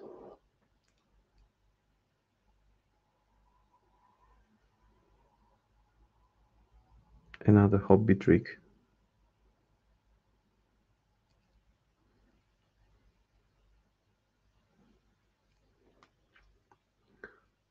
I think I might spread some of the white on the forehead here, Just using the fact that I have pure white just to indicate where I want some brighter spots to appear.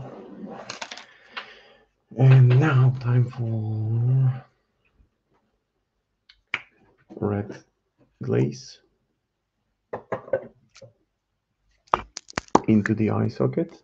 So again,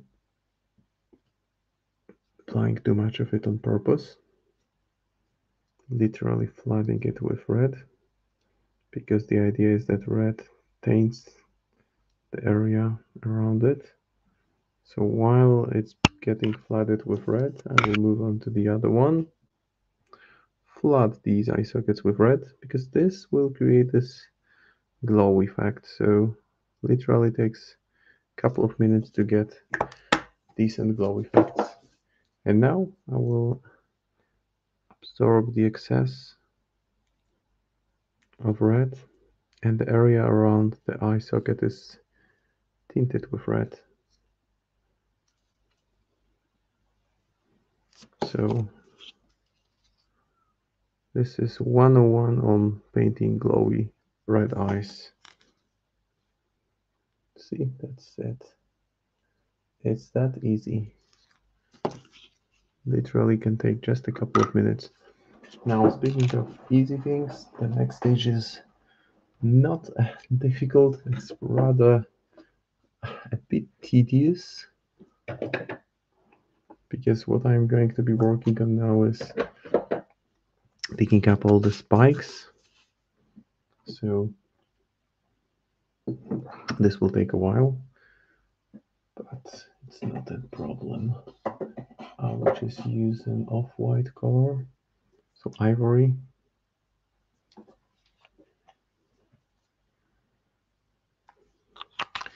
And now spikes. So to make it more efficient, I will just hold the miniature at one angle, pick them all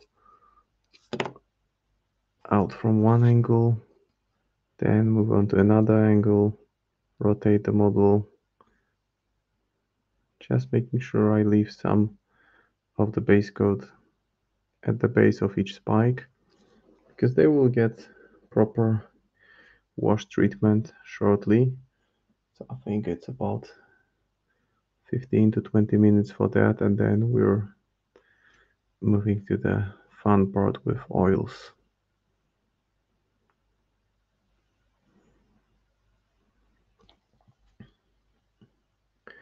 There is this YouTuber, I can't remember his name now. The first name is Marco. I think he's an Italian guy living in Ireland, I believe. So he has a distinctly Italian, lovely Italian accent. And he just uses simple techniques to create wonderful pieces. So at the end of the video, you see this masterpiece. At first glance, it looks like a masterpiece. You don't notice the shortcuts he's employed to achieve the effect he has. And he's really good with using oil washes. He's using washes. I will use oil slightly differently than he does. Although worth noting that there are different applications for the same material. So again, one angle at one go. Sorry if I made it unclear for you guys. And then this will be given a wash of aphaematic blue, which is this lovely bright blue.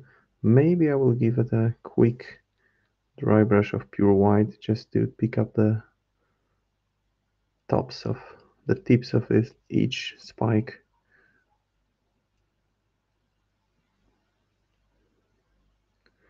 Can you imagine a Geryon, a conversation between two cultured Geryons? Well, one is asking, well, dear friend, how is your back? And how can your back be if you lie on your back and there are spikes protruding from it? So those are creatures that just are doomed to be angry and in pain all the time. Makes you kind of feel for them. Never happy, always in pain.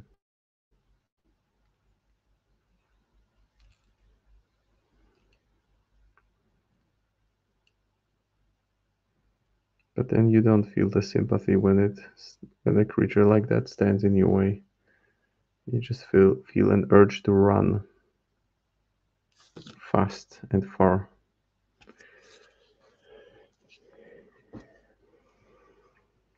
Yeah, this is the part where you don't want to speed it up too much, because it's easy to just apply pure white where you don't want it to be. Well, it's not pure white, but compared to the colors around it, it may be perceived as pure white. Because those are like spikes or tiny ice crystals.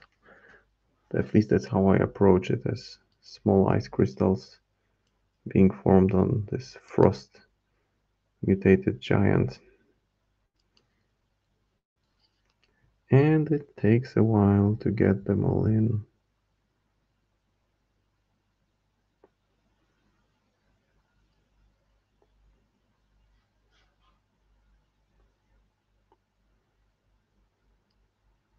So I think that I heard an interview with a great sportsman. What makes a difference between a great sportsman and a good sportsman is that consistency, just the ability to go out there and keep at it. And I think the same can be said about painters. And by all means, I don't consider myself a great painter.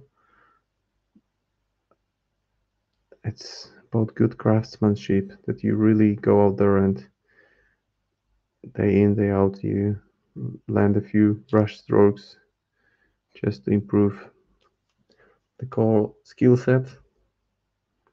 And based on that, you can just start feeling comfortable enough to use some kind of shortcuts to get very decent effects without that much effort, and great effects with with effort still.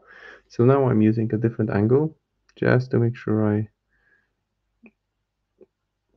cover the whole surface of each of these crystals, ice crystals, whatever that is. So really taking my time to move things around.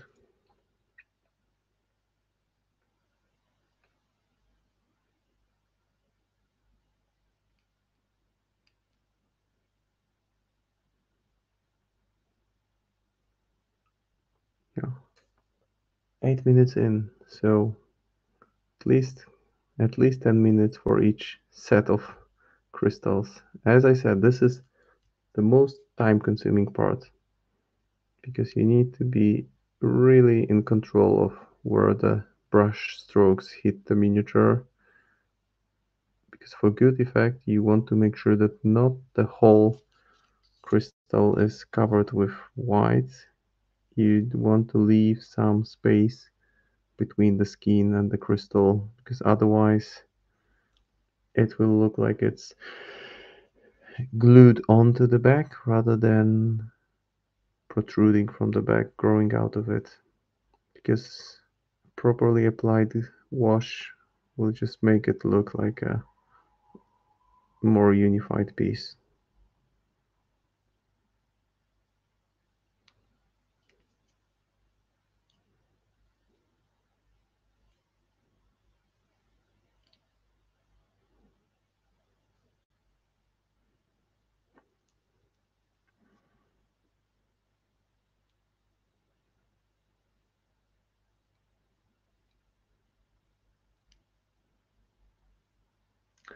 Sorry for not the most convenient angle, but you do what you got to do to reach them. And it looks bad at this point. So looks like they've been stapled onto him rather than growing out of him. But we will get around to fixing that. So now I'm rotating it, hitting it from a different angle, and just finding spaces where there is too much of the base coat showing through, because I want each of them to be 2/3 white.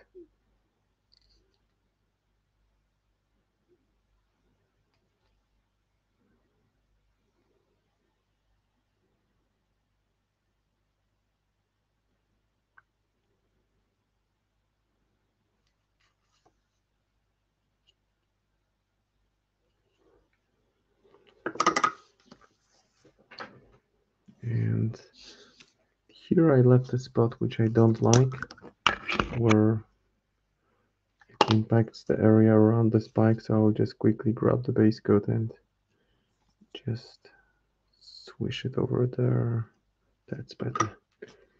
Now, 10 minutes in, 11 minutes in. Let's see how fast it takes me to get the spikes down on the other one. Spikes, crystals. Still can't make up my mind what those actually are.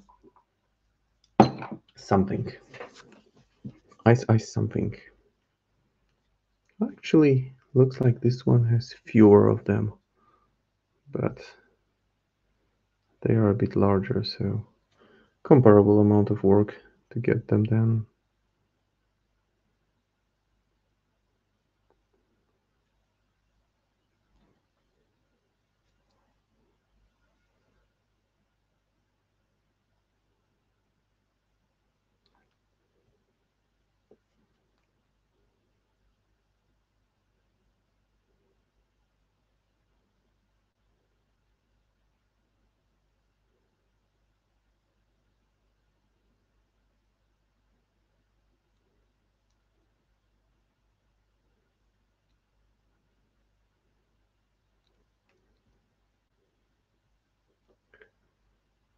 So this is this deep focus stage where you just slowly work your way through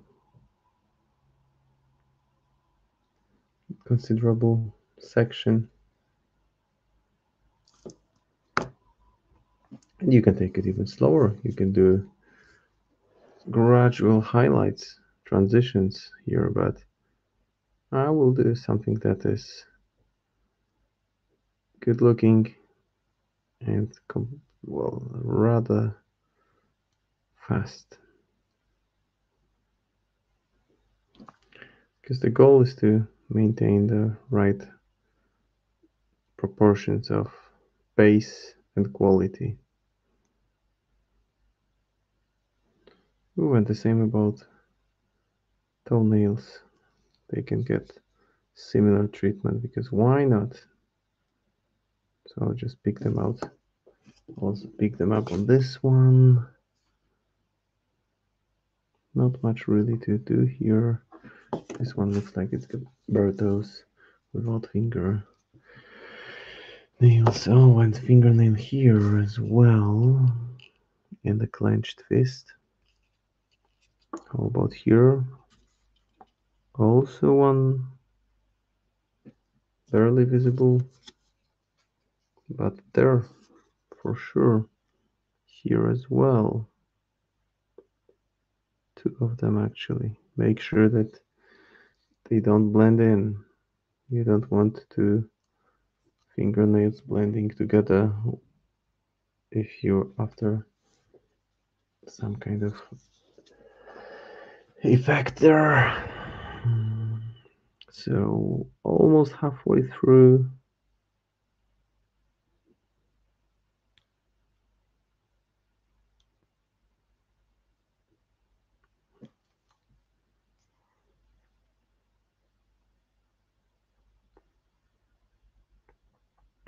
So at this point I'm already considering the content of my next video stream, painting stream. I think maybe something from the Arcanist faction. Not sure yet. Maybe I will do a vote, a poll, or maybe some core work, because I want to devote one stream to preparing the bases, base coating. Well, maybe not base coating, assembling the miniatures. Because there are a few tips and tricks that I would also like to share with you guys about how to assemble the miniatures so that you don't need to use any extra resources for filling up the gaps that can be the result of not greatest process.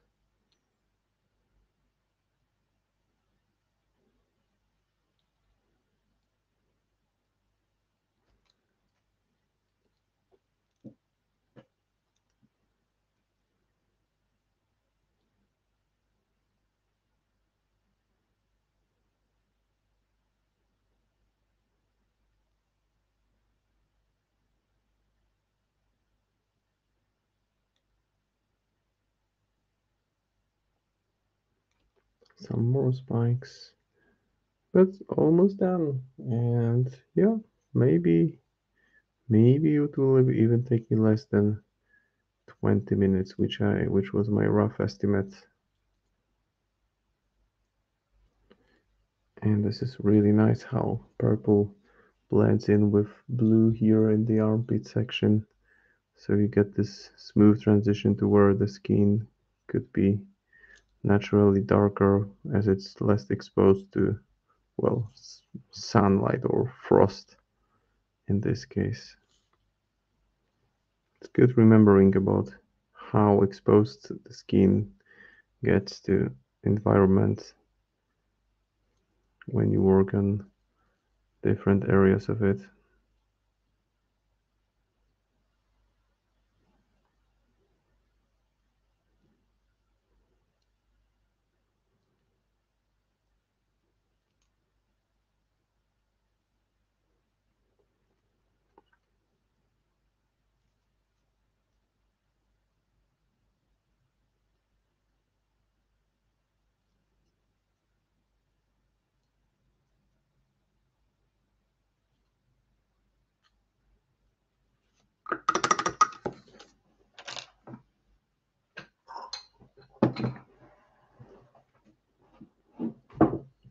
So now time for the ice spikes or ice crystals, and I'm looking for aromatic blue now, giving it a solid shake. You know what, maybe I may just do one more thing before I move there. I will just give it an overbrush with white. Just take my dry brushing brush,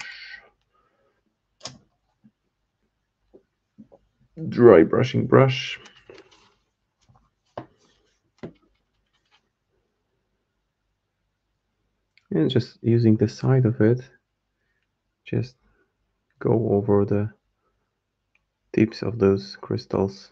This will not make a world of difference, but when the contrast paint catches on, it will facilitate this look of gradual transition.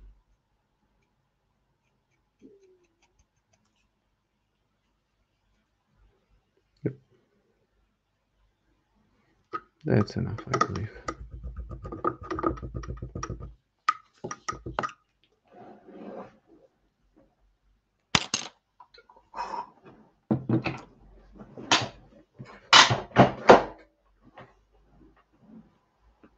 Now for the crystals, I will probably grab a different brush, one that absorbs a bit more paint.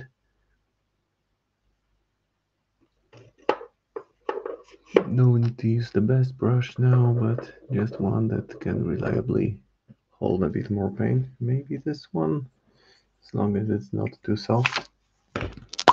And what I will be doing now is I'll be just submerging it in paint and then just letting the paint flow off of it onto the white spike or crystal, and I want the area around it to be slightly tinted with it. So I'm fine overdoing it slightly.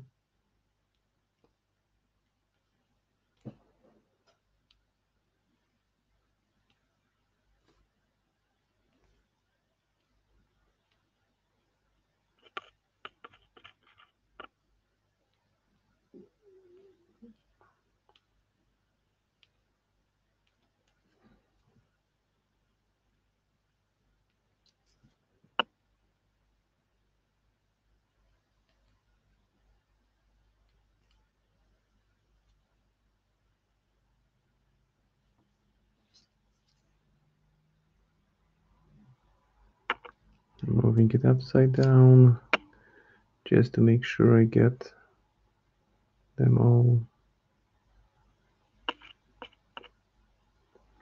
from all angles. And I can just touch it lightly with the tip of my fingertip to remove the paint from the tips. That way it will stay pure white. So this transition will be complete from light blue to white. And also I'm being a bit more generous here with the glaze because now it's actually one of my favorite contrast paints. I like how it interacts with different surfaces, different colors. It's this light turquoise that's quite versatile in its application. Good for all kinds of magical effects. I think I used it for those spell effects around the what you call them, spell eaters.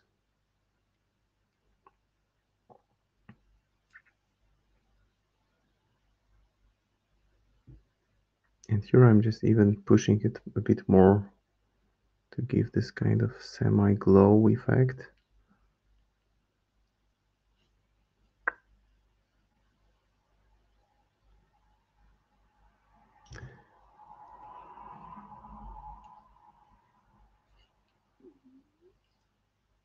So if I was to summarize how it looks in 4 words, I would say that's pretty cool. Because it looks like some ice crystals are really growing out of his back. His or her, to be honest, right? We don't really know the sex of those creatures. So, spikes growing out of their back just to be on the safe side. You don't want to offend a lady if it's a lady.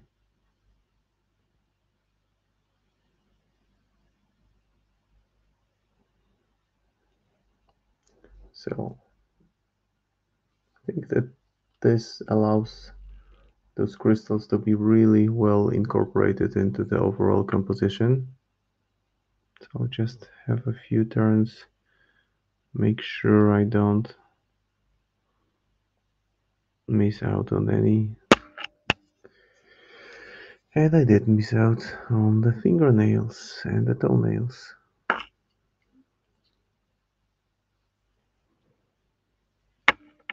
He's like, my back aches and my fingers are sore. Why is everything made out of ice? I better smash things to make myself feel better. That might be the mindset. Who knows?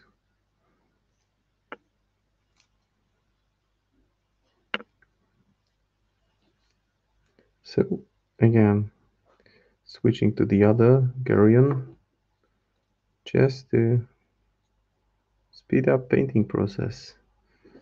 In my painting career, I've painted crystal looking gray. They were so white at first, they look kind of like bones or teeth. Yeah, that's very true. That's why when I paint them, I made sure that the water didn't go all the way to the skin area, and that way the excess of athematic glue forms a kind of glow, a kind of pool around them, which makes it look like it's some kind of ice formation that, for whatever unnatural or magical reasons, took place there and settled in.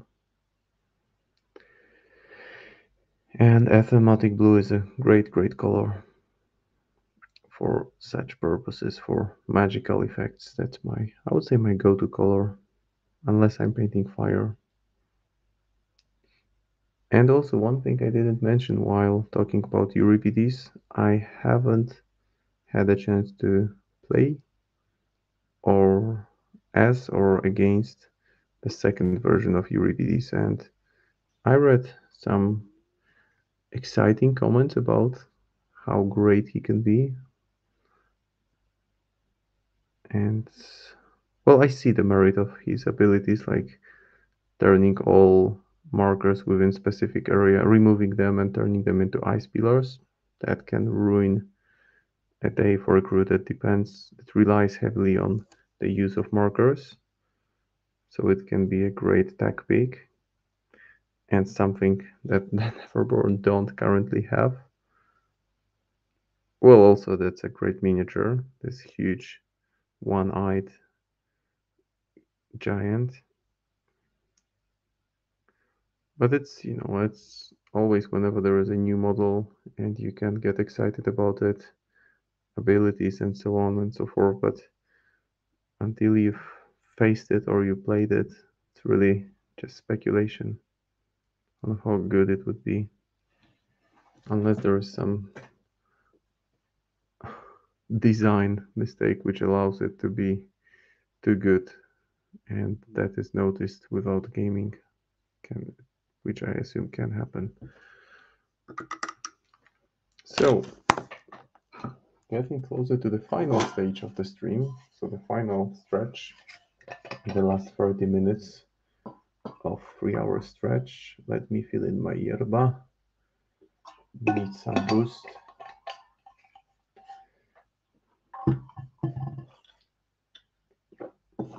So let me put them side by side to show you where I am and where I want to be. And with those contrast paints, you need to really make sure you lock them up properly.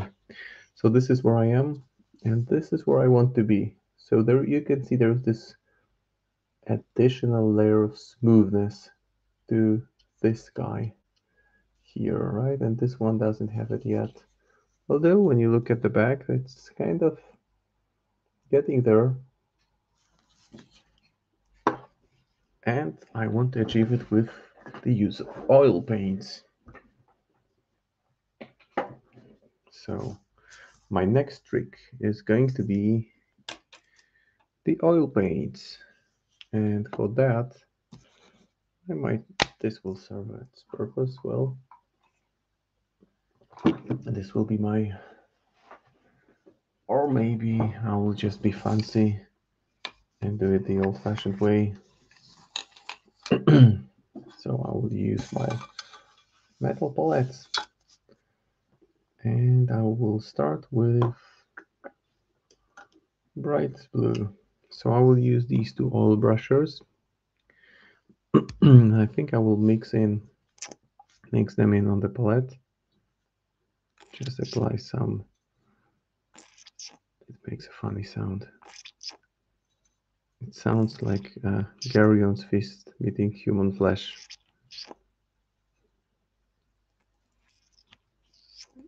Just taking out some of it on the palette.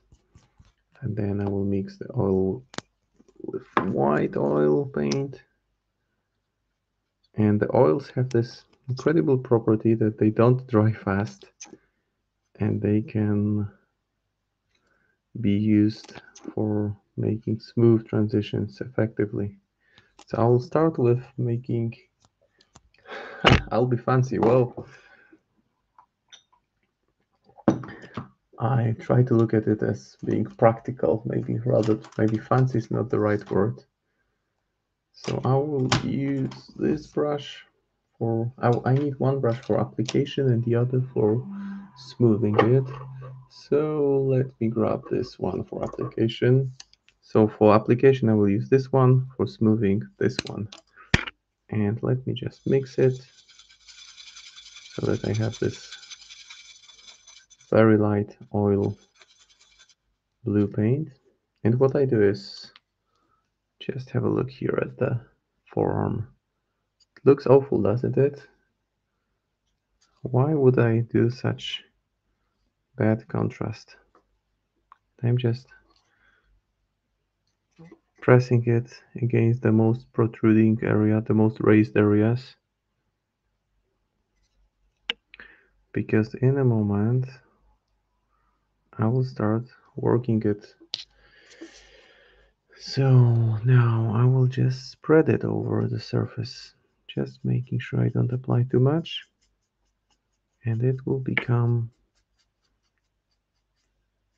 it will just naturally change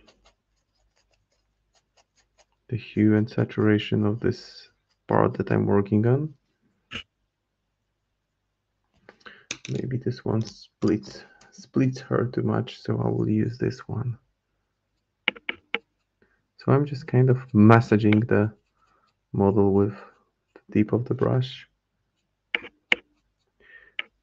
I will work on the shades in a second. Oh, we still have plenty of time. So, you know what? I will make it even brighter.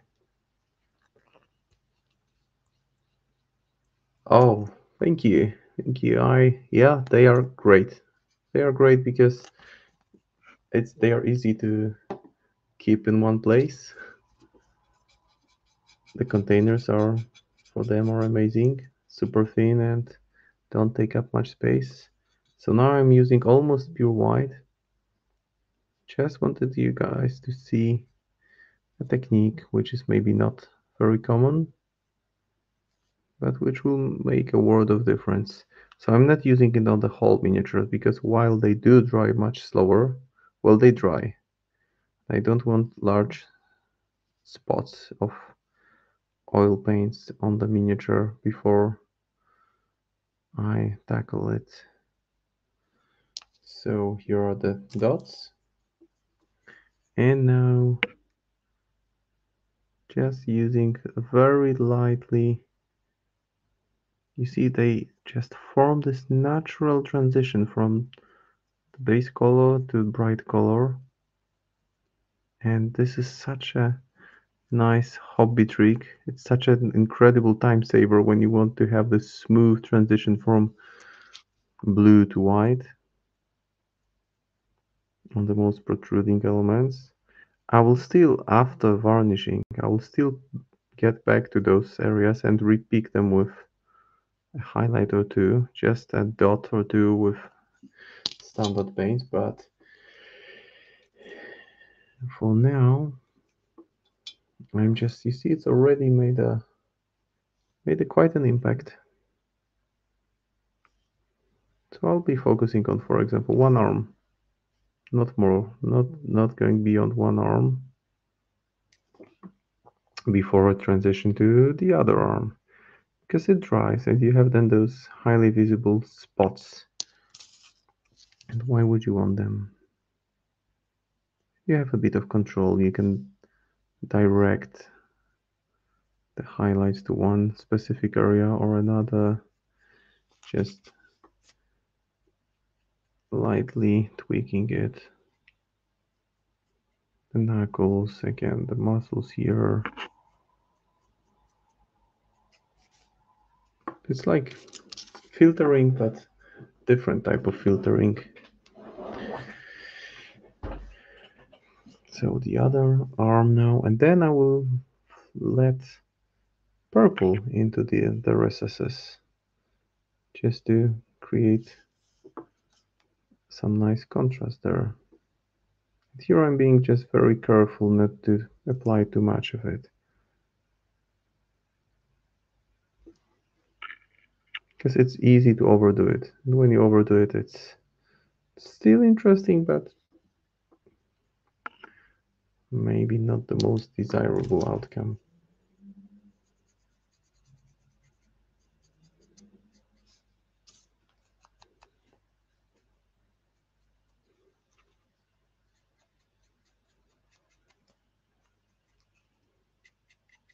And yeah, you can say I'm lazy because I don't want to do those super smooth gradual transitions, but I'm thinking of it proactively lazy versus lazy. So call it what you will, but well, as long as the final effect is good, doesn't really matter how you got there, right? So here just pure white, just to reinforce. This will be a brighter section.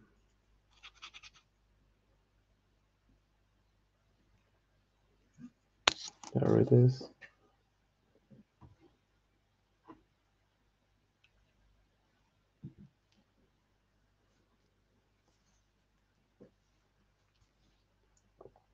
And when I wanted to experiment with those oil brushers, I thought, well, how many I should buy? Maybe I will buy one or two, and I bought like 20 of them. And I've been using them ever since, but I think I switched to them when I work on larger projects. Like this one is definitely a good example where I can really benefit from the properties of oil paints and their capacity to just naturally transition an area from darker to brighter, or the other way around.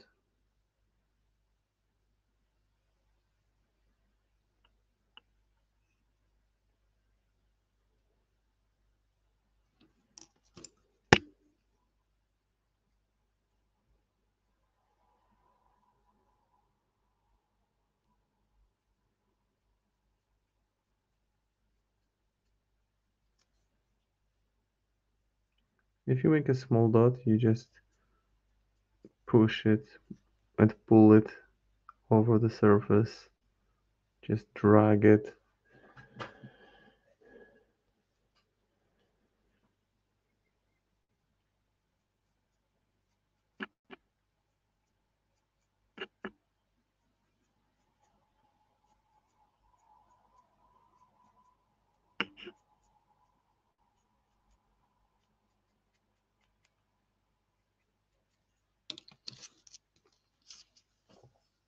Like here, you can see the right forearm. It looks really good when the transition from white smooth with those simple steps. You have the blue, the white, gently spread it, very gently spread it, and you have this nice transition to white, which looks super smooth. And it would take you, well, several layers of paint, watching carefully the consistency,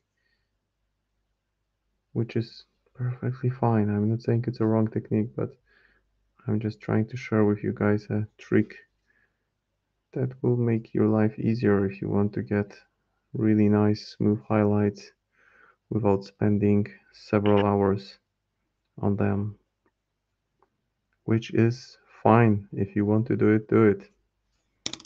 Do it! Well, proper butt treatment for highlights there.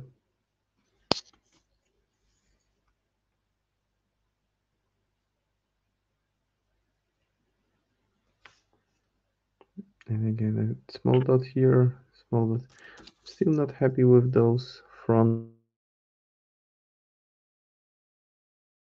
bigger dots. And then approach it very, very lightly. Just spread it around. And this creates this transition. The same for the elbow. I think I want more work done here and on the muscle. So I'm just putting a small dot and spreading it, removing the excess of oil paint on the tissue. Now the disadvantage is that currently I'm not able to interact with those highlights using acrylic paints, but once it's dry and varnished, I can go back and repick any areas I might want. Maybe a bit more work on this guy. I will spend the rest of the stream just going back and forth with white, and then hopefully we'll manage to get some purple in for the final stages in the deepest crevices. And it's a good idea to start with brighter. And then you need white spirits or enamel odorless thinner to clean your paints, to clean your brushes that you use for oil paints, because otherwise they will be completely ruined.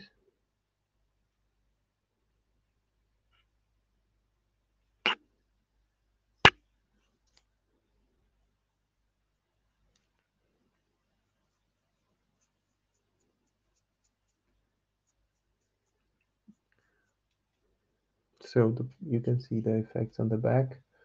It's really looking good at this point. Looking how I would like it to look. Now the other big guy.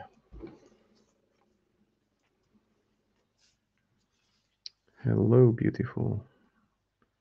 Let's put some glow on you. And this okay, this is also a technique that I've seen people use it on YouTube for glow around the visors of Space Marine helmets. And while I'm not a big fan of Space Marine, just not my cup of tea, for not much use of it for Malifaux, although you have some models with helmets like Beam and Calypso.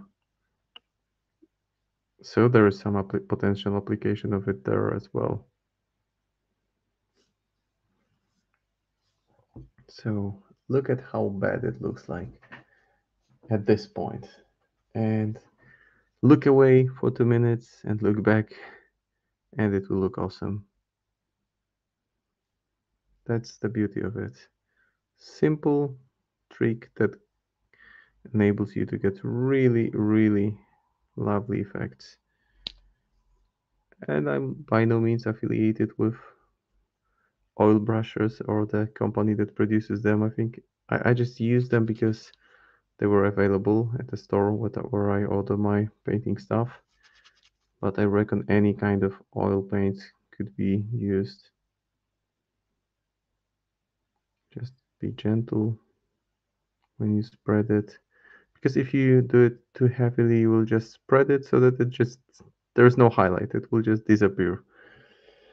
And you want the effect to be there. The smooth transition where the top area, the most raised area is highlighted and the area around it is still brighter but not bright. There is one muscle, another flabby muscle. There's a bit too much of oil brush, but I will just spread it around carefully. And I won't be tweaking it much more tonight. I just want to make sure it dries before morning. Maybe I will just speed up a little bit to just make sure you guys see how it will work combined with darker shade of purple in the recesses. We still have like 15 minutes to go. But it's already looking really, really much smoother. And I mean, you can get smoothness with airbrush. You can get smoothness with standard brushwork with acrylics.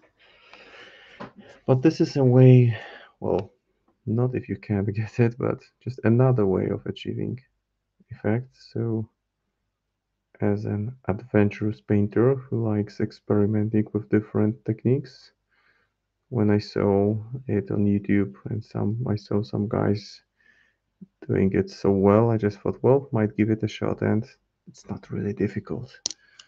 And again, look, you see some ugly white dots. Yes, filters for highlights. That's it. That's it. And now those dots, you can just you can just use think of it like as if you're brushing your teeth. If you don't have electric brush, this is how you would do it. You would rotate your toothbrush. So that's how you do it, and you affect the whole area, and the top is brightest, and it looks super smooth in the end. So this is a technique I learned thanks to the fact that some people were nice enough to share it on YouTube. So what can I do? I can just spread the good word, spread the painting gospel, and show you guys something that I find effective. Hopefully it will be useful for some of you. If not, then it's just something worth considering, worth experimenting with.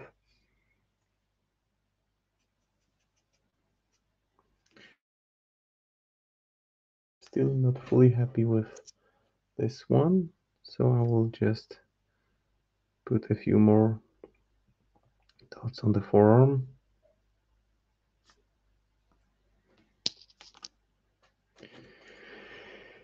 And Geryon and generally this type of models are, you see, so I'm just immediately fixing where I felt that there wasn't enough of a transition. Geryon are good models for playing with this technique because they are such chaotic mass of different elements that you don't need to be extremely careful about misplacing a highlight there, because at the end of the day it's just a mass of mutated flesh. So if the highlight isn't at a perfect area, it's fine. Might as well be there. Okay, so some localized filters on the head just to push it a bit further, make it look a bit more visible. You can filter it with yellow, with white, with red when you want to have this area that looks like it's been stretched more and suffered more as a result.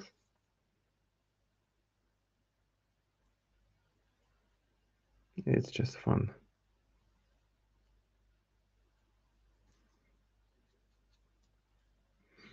Right, so we have about 10 more minutes to go, so why don't I go to the space purple? And I will use the old brusher directly without putting it on my aluminum palette. Oh,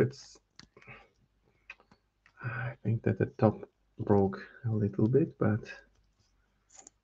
still usable. No, I think I will still put it on the palette because I want a thinner brush to apply it directly into the recesses.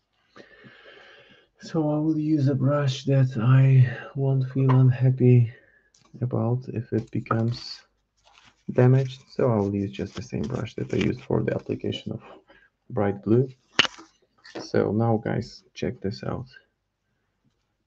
Purple, armpit, a dot here, a dot here, dot in those stretch marks. And let's just spread it over this area. Probably should have switched the brush, but as you can see, it's just tinting it with nice purple gradient, which would take a lot of time to build up.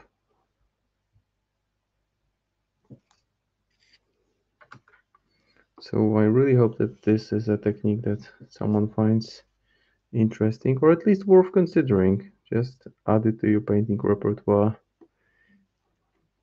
and try something new, because this is what makes it fun, right? Different techniques, different strokes for different folks.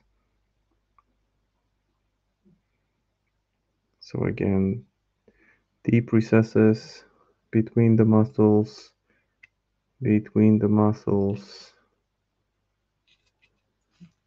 middle of clenched fist, front here just for some more complex look, little bit on the head, closer to the back. I might go with red over there, I might not, I don't know. That's the beauty of it. I can just adjust on the fly, and look how nicely it works like magic on human skin as well, or just slightly demonic skin. It just adds such a nice filter of purple.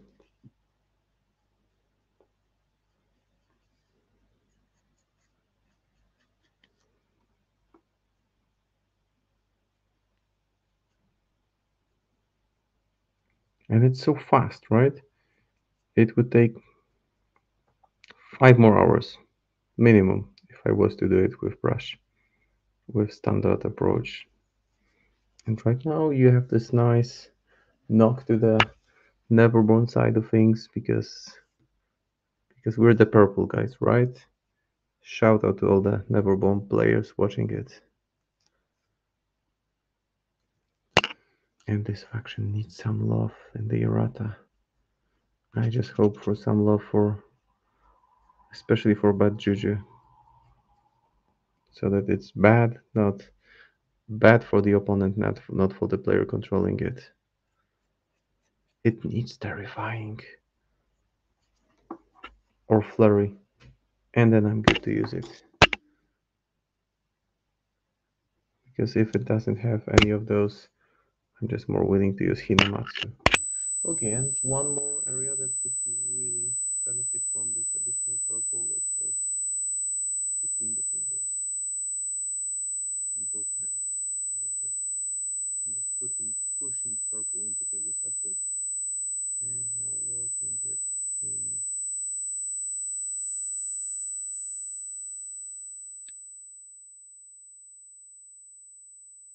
such nice transition.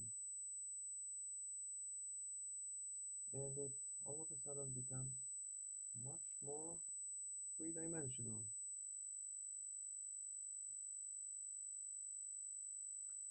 I have some of it on the brush, so I'll just push a bit further into the recesses.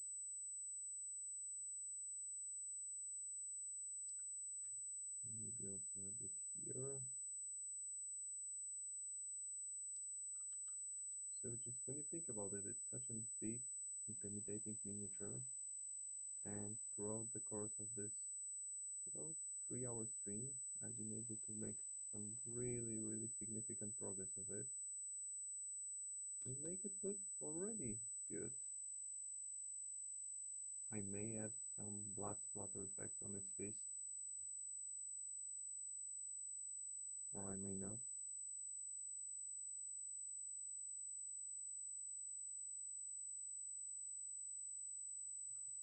It's a bit like this powder. Microphone feedback? Oh, sorry about that. I can't really do anything about mic from my end. Hopefully something can be tweaked. So for the final 5 minutes, let me just push some purple contrast on this guy. This will be the end of it. This will be a wrap in a few minutes. But I just want you guys to see how purple functions on the other ugly guy or lady, because who knows.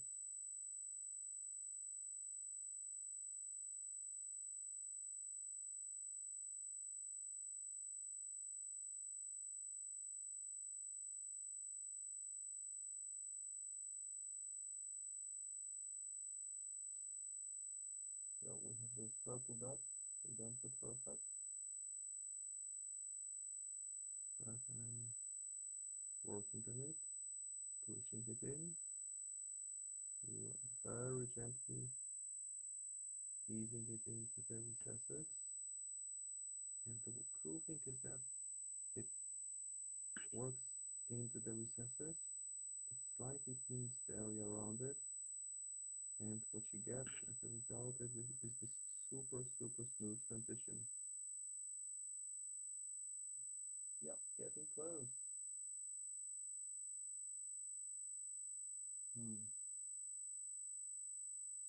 High pitched point, that's not good, you know.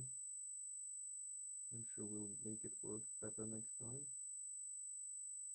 But thank you so much, guys, for those of you who decided to join and spend the stream, part of the stream. Always great to get some activity. That's what really keeps me motivated and makes me happy to work on more monstrosities for you guys to see the progress. I will keep on pushing the purple a bit more into the recesses. Just have literally only a few minutes to go.